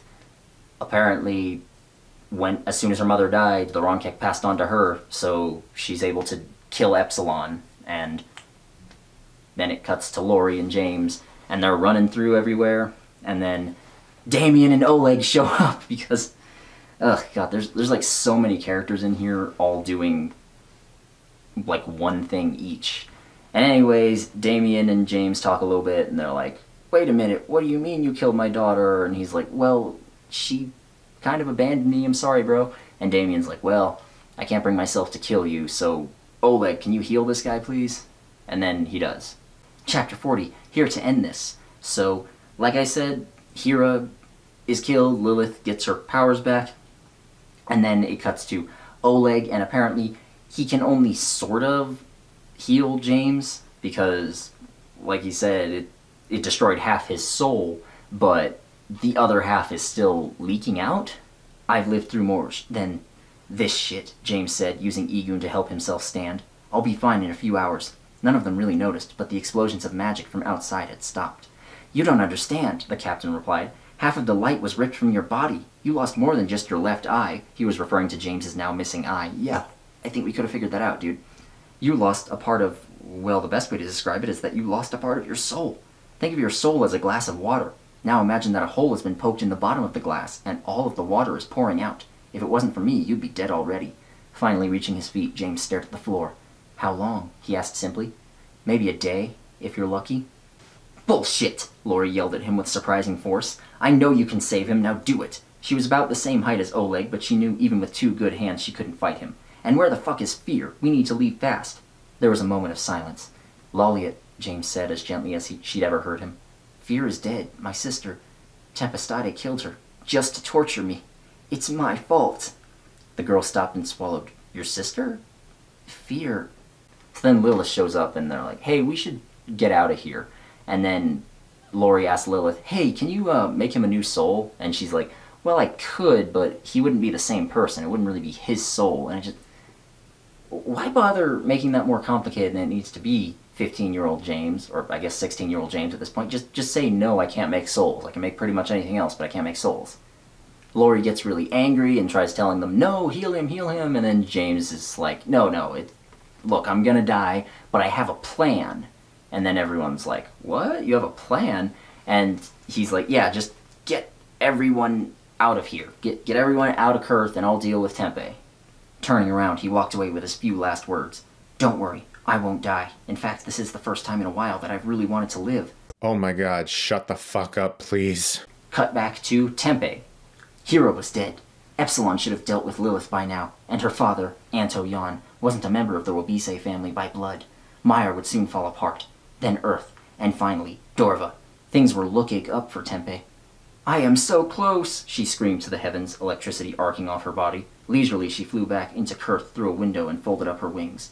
Do you hear me, little brother? If you somehow survive, that just gives me more opportunity to torture you beyond what you can fathom. You'll know my pain tenfold. No, 10,000-fold, and she laughed maniacally. Her laugh cut off as she saw a hole melt in the floor at her feet. A smile crept across her face as a scarlet-haired boy climbed through with obvious effort. There's no need to shout, James said, struggling to his feet and panting like a dog. I'm here to end this. Chapter 41, A White Flash. So this one is, again, pretty much just a fight between James and Tempe, because apparently, even though he had lost most of his magic when he did that, and he was also super injured, she had also lost most of her magic when she was fighting Hera, and because Masamune can, like, sucks it out really fast or something. I don't know, it doesn't make much sense considering that it literally just described her as having lightning arcing off of her, but whatever. Basically, it's him saying, look, neither of us can use any more magic, it's just gonna be sword fighting. Ugh. So yeah, they sword fight for a little bit, and then Tempe stabs him. She stabbed forward and James made to block. He was too slow, and the sword sunk in up to the hilt. James yelled in pain and dropped Schwarz, grabbing Masamune right above where Tempe held it. This new wound was almost a mirror of the one he had received earlier. Tempe smiled and she panted. You see? You cannot beat me. I will become a goddess, she laughed weakly. I guess I couldn't win, James bowed his head. Fuck, I promised I would. Well, I didn't want to do this. Tempe had stabbed him with her left hand, so she couldn't grab him without letting go of her weapon. As quickly as he could, James let go of Masamune's hilt and grabbed his opponent's wrist as tightly as he could. She tried to pull back, but he would not release. You know, Vice Egun cuts anything I want it to. Fire, lightning, air, anything. He raised the white blade over his head. I wonder what would happen if I split some atoms. Tempe realized what he was saying and ripped her hand away, pulling her sword with it. She tried to raise it to block Vice. James smiled. After everything that's happened, I hope you find some peace. He swung. There was a white flash. And the final chapter, Epilogue, The Gift of the Future. Laurie and everyone else manages to escape, and then they look back and they see giant nuclear explosion caused from when James split all the atoms, so he killed himself and Tempe. He had to sacrifice himself to save the day because he's just that heroic all of a sudden. وفعلا أصبح شهيدنا وسنحج إلى أو نزور قبره كما يزار الأولياء الصالحين. I guess that's a thing. I don't know. If you really wanted to stretch it, you could say he didn't do this to save the world. He did it to help out his sister, but nonetheless, dude. And then there's a brief scene with Laurie and Damien at James's grave, and Laurie's like, well, I got 3 years to kill, so I guess I'm gonna go wander off and stuff. And then she just says goodbye to Damien and leaves. But then there is this one final fuck you that I just want to throw out there.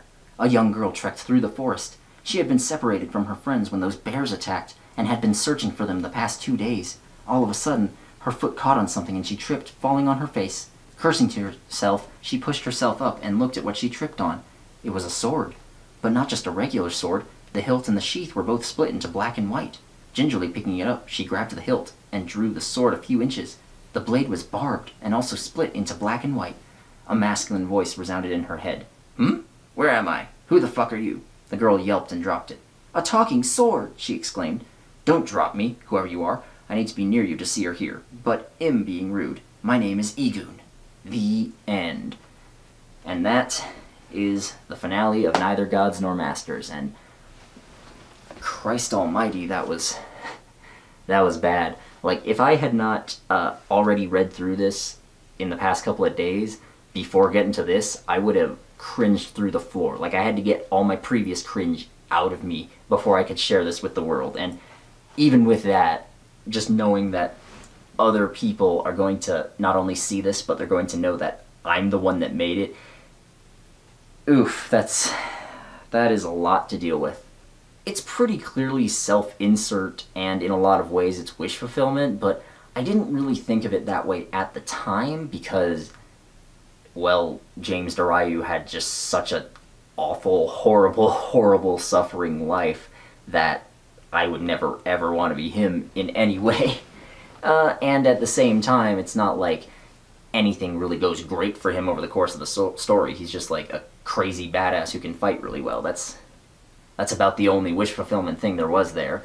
You know, it's not like, even though, like I said, it kind of accidentally creates a harem, what with Fear and Laurie and Lilith and Egoon you could throw in there, and, well, yeah, I think that's about it. But, you know, 4 is enough for a harem, but yeah, even though I kind of accidentally wound up creating that, it doesn't really play that big a role in the story, or any role in the story, because there's no romance or sex at all. There are probably a few points where I could have done that, but I chose not to. I cut out the worst of just everything that was in there, and again, I just really want to reiterate that I am sorry for putting all of the rape and suicide stuff in there. None of that was handled well, and it's genuinely just gross to read about now that I'm older and wiser, but, you know, it is there, and you guys didn't really hear it here, but the violence in this is also really, really bad. And it involves people getting cut in half, there are heads that are going away, people get burned alive, just, it's awful. And I will somewhat defend that one, because I am of the opinion that if you show violence, you should also show the consequences of that violence. Like, you know, there's a lot of movies where people, like, get shot, and there's no blood, but they still fall down and die, and I feel like you should actually show the consequences of that. You should show the blood and the gore and such, because it's supposed to be kinda horrifying. And yeah, that's what violence is like in real life. So I'm not saying I was trying to make any sort of statement with this, because that's certainly not what I was doing at the time. I just wanted to make something super dark. But looking back, yeah, I will defend that. The prose, obviously, is just, ugh, it's awful. There's spelling errors and such, and even leaving that out, there's just so many words that get repeated over and over again, and so many lines that are just really, really cringe, so many lines that are meant to be funny but just fail completely. It's awful. It's so awful. But again, I was like 15 when I started it, and I think over the course of the story you can see it improve, if nothing else. But despite all of that, despite how awful, how cringy this is, I did finish it. You know, it's a little bit under 80,000 words long, and I wrote the whole thing. I sat my ass down, and I made myself crank out a chapter every week, even though I took a break in the middle for NaNoWriMo, but that one I think was only like 40-something thousand. So I guess I technically didn't win that, but, you know, I did finish the story. Whatever. The point is that this one, I did finish it. Like, think about how many stories you see on Fiction Press and on Wattpad and stuff where people start off, they clearly have a lot of passion for it, even if they aren't skilled very much, which usually they aren't, but, you know, they're teenagers. They're not supposed to be. This is evidence of that. But yeah, there's so many where you start off really strong for a couple of chapters and then just stops and it never updates. And, well, that's disappointing when you read it, but it's also disappointing on the level of like, oh, this person couldn't motivate themselves to do better. Like, you know, we all can do better. We all can write. If you can write at all, you can write a book. It's just really difficult and takes a lot of time and effort. And I finished this one, and as bad as this is, no one can take that away from me. It's kind of like what I said back when I did that reading through Wattpad stories like over a year ago.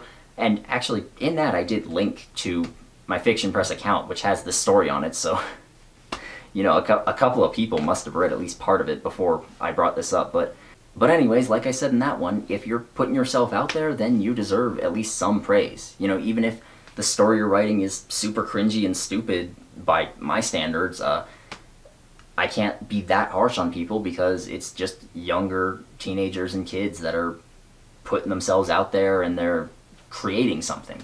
You know, think about how many people just go through life never making something. So, yeah, I don't think most of them are as bad as this one is, but like I said there, congratulations just on getting things out there, and if you finished, double congratulations. So, yeah, this is, I think that's about all I have to say about Neither Gods Nor Masters. It was utter shit back when I wrote it, but I was proud of it then, and nowadays it's even shittier, but I am still kind of proud of it, so yeah, that's all.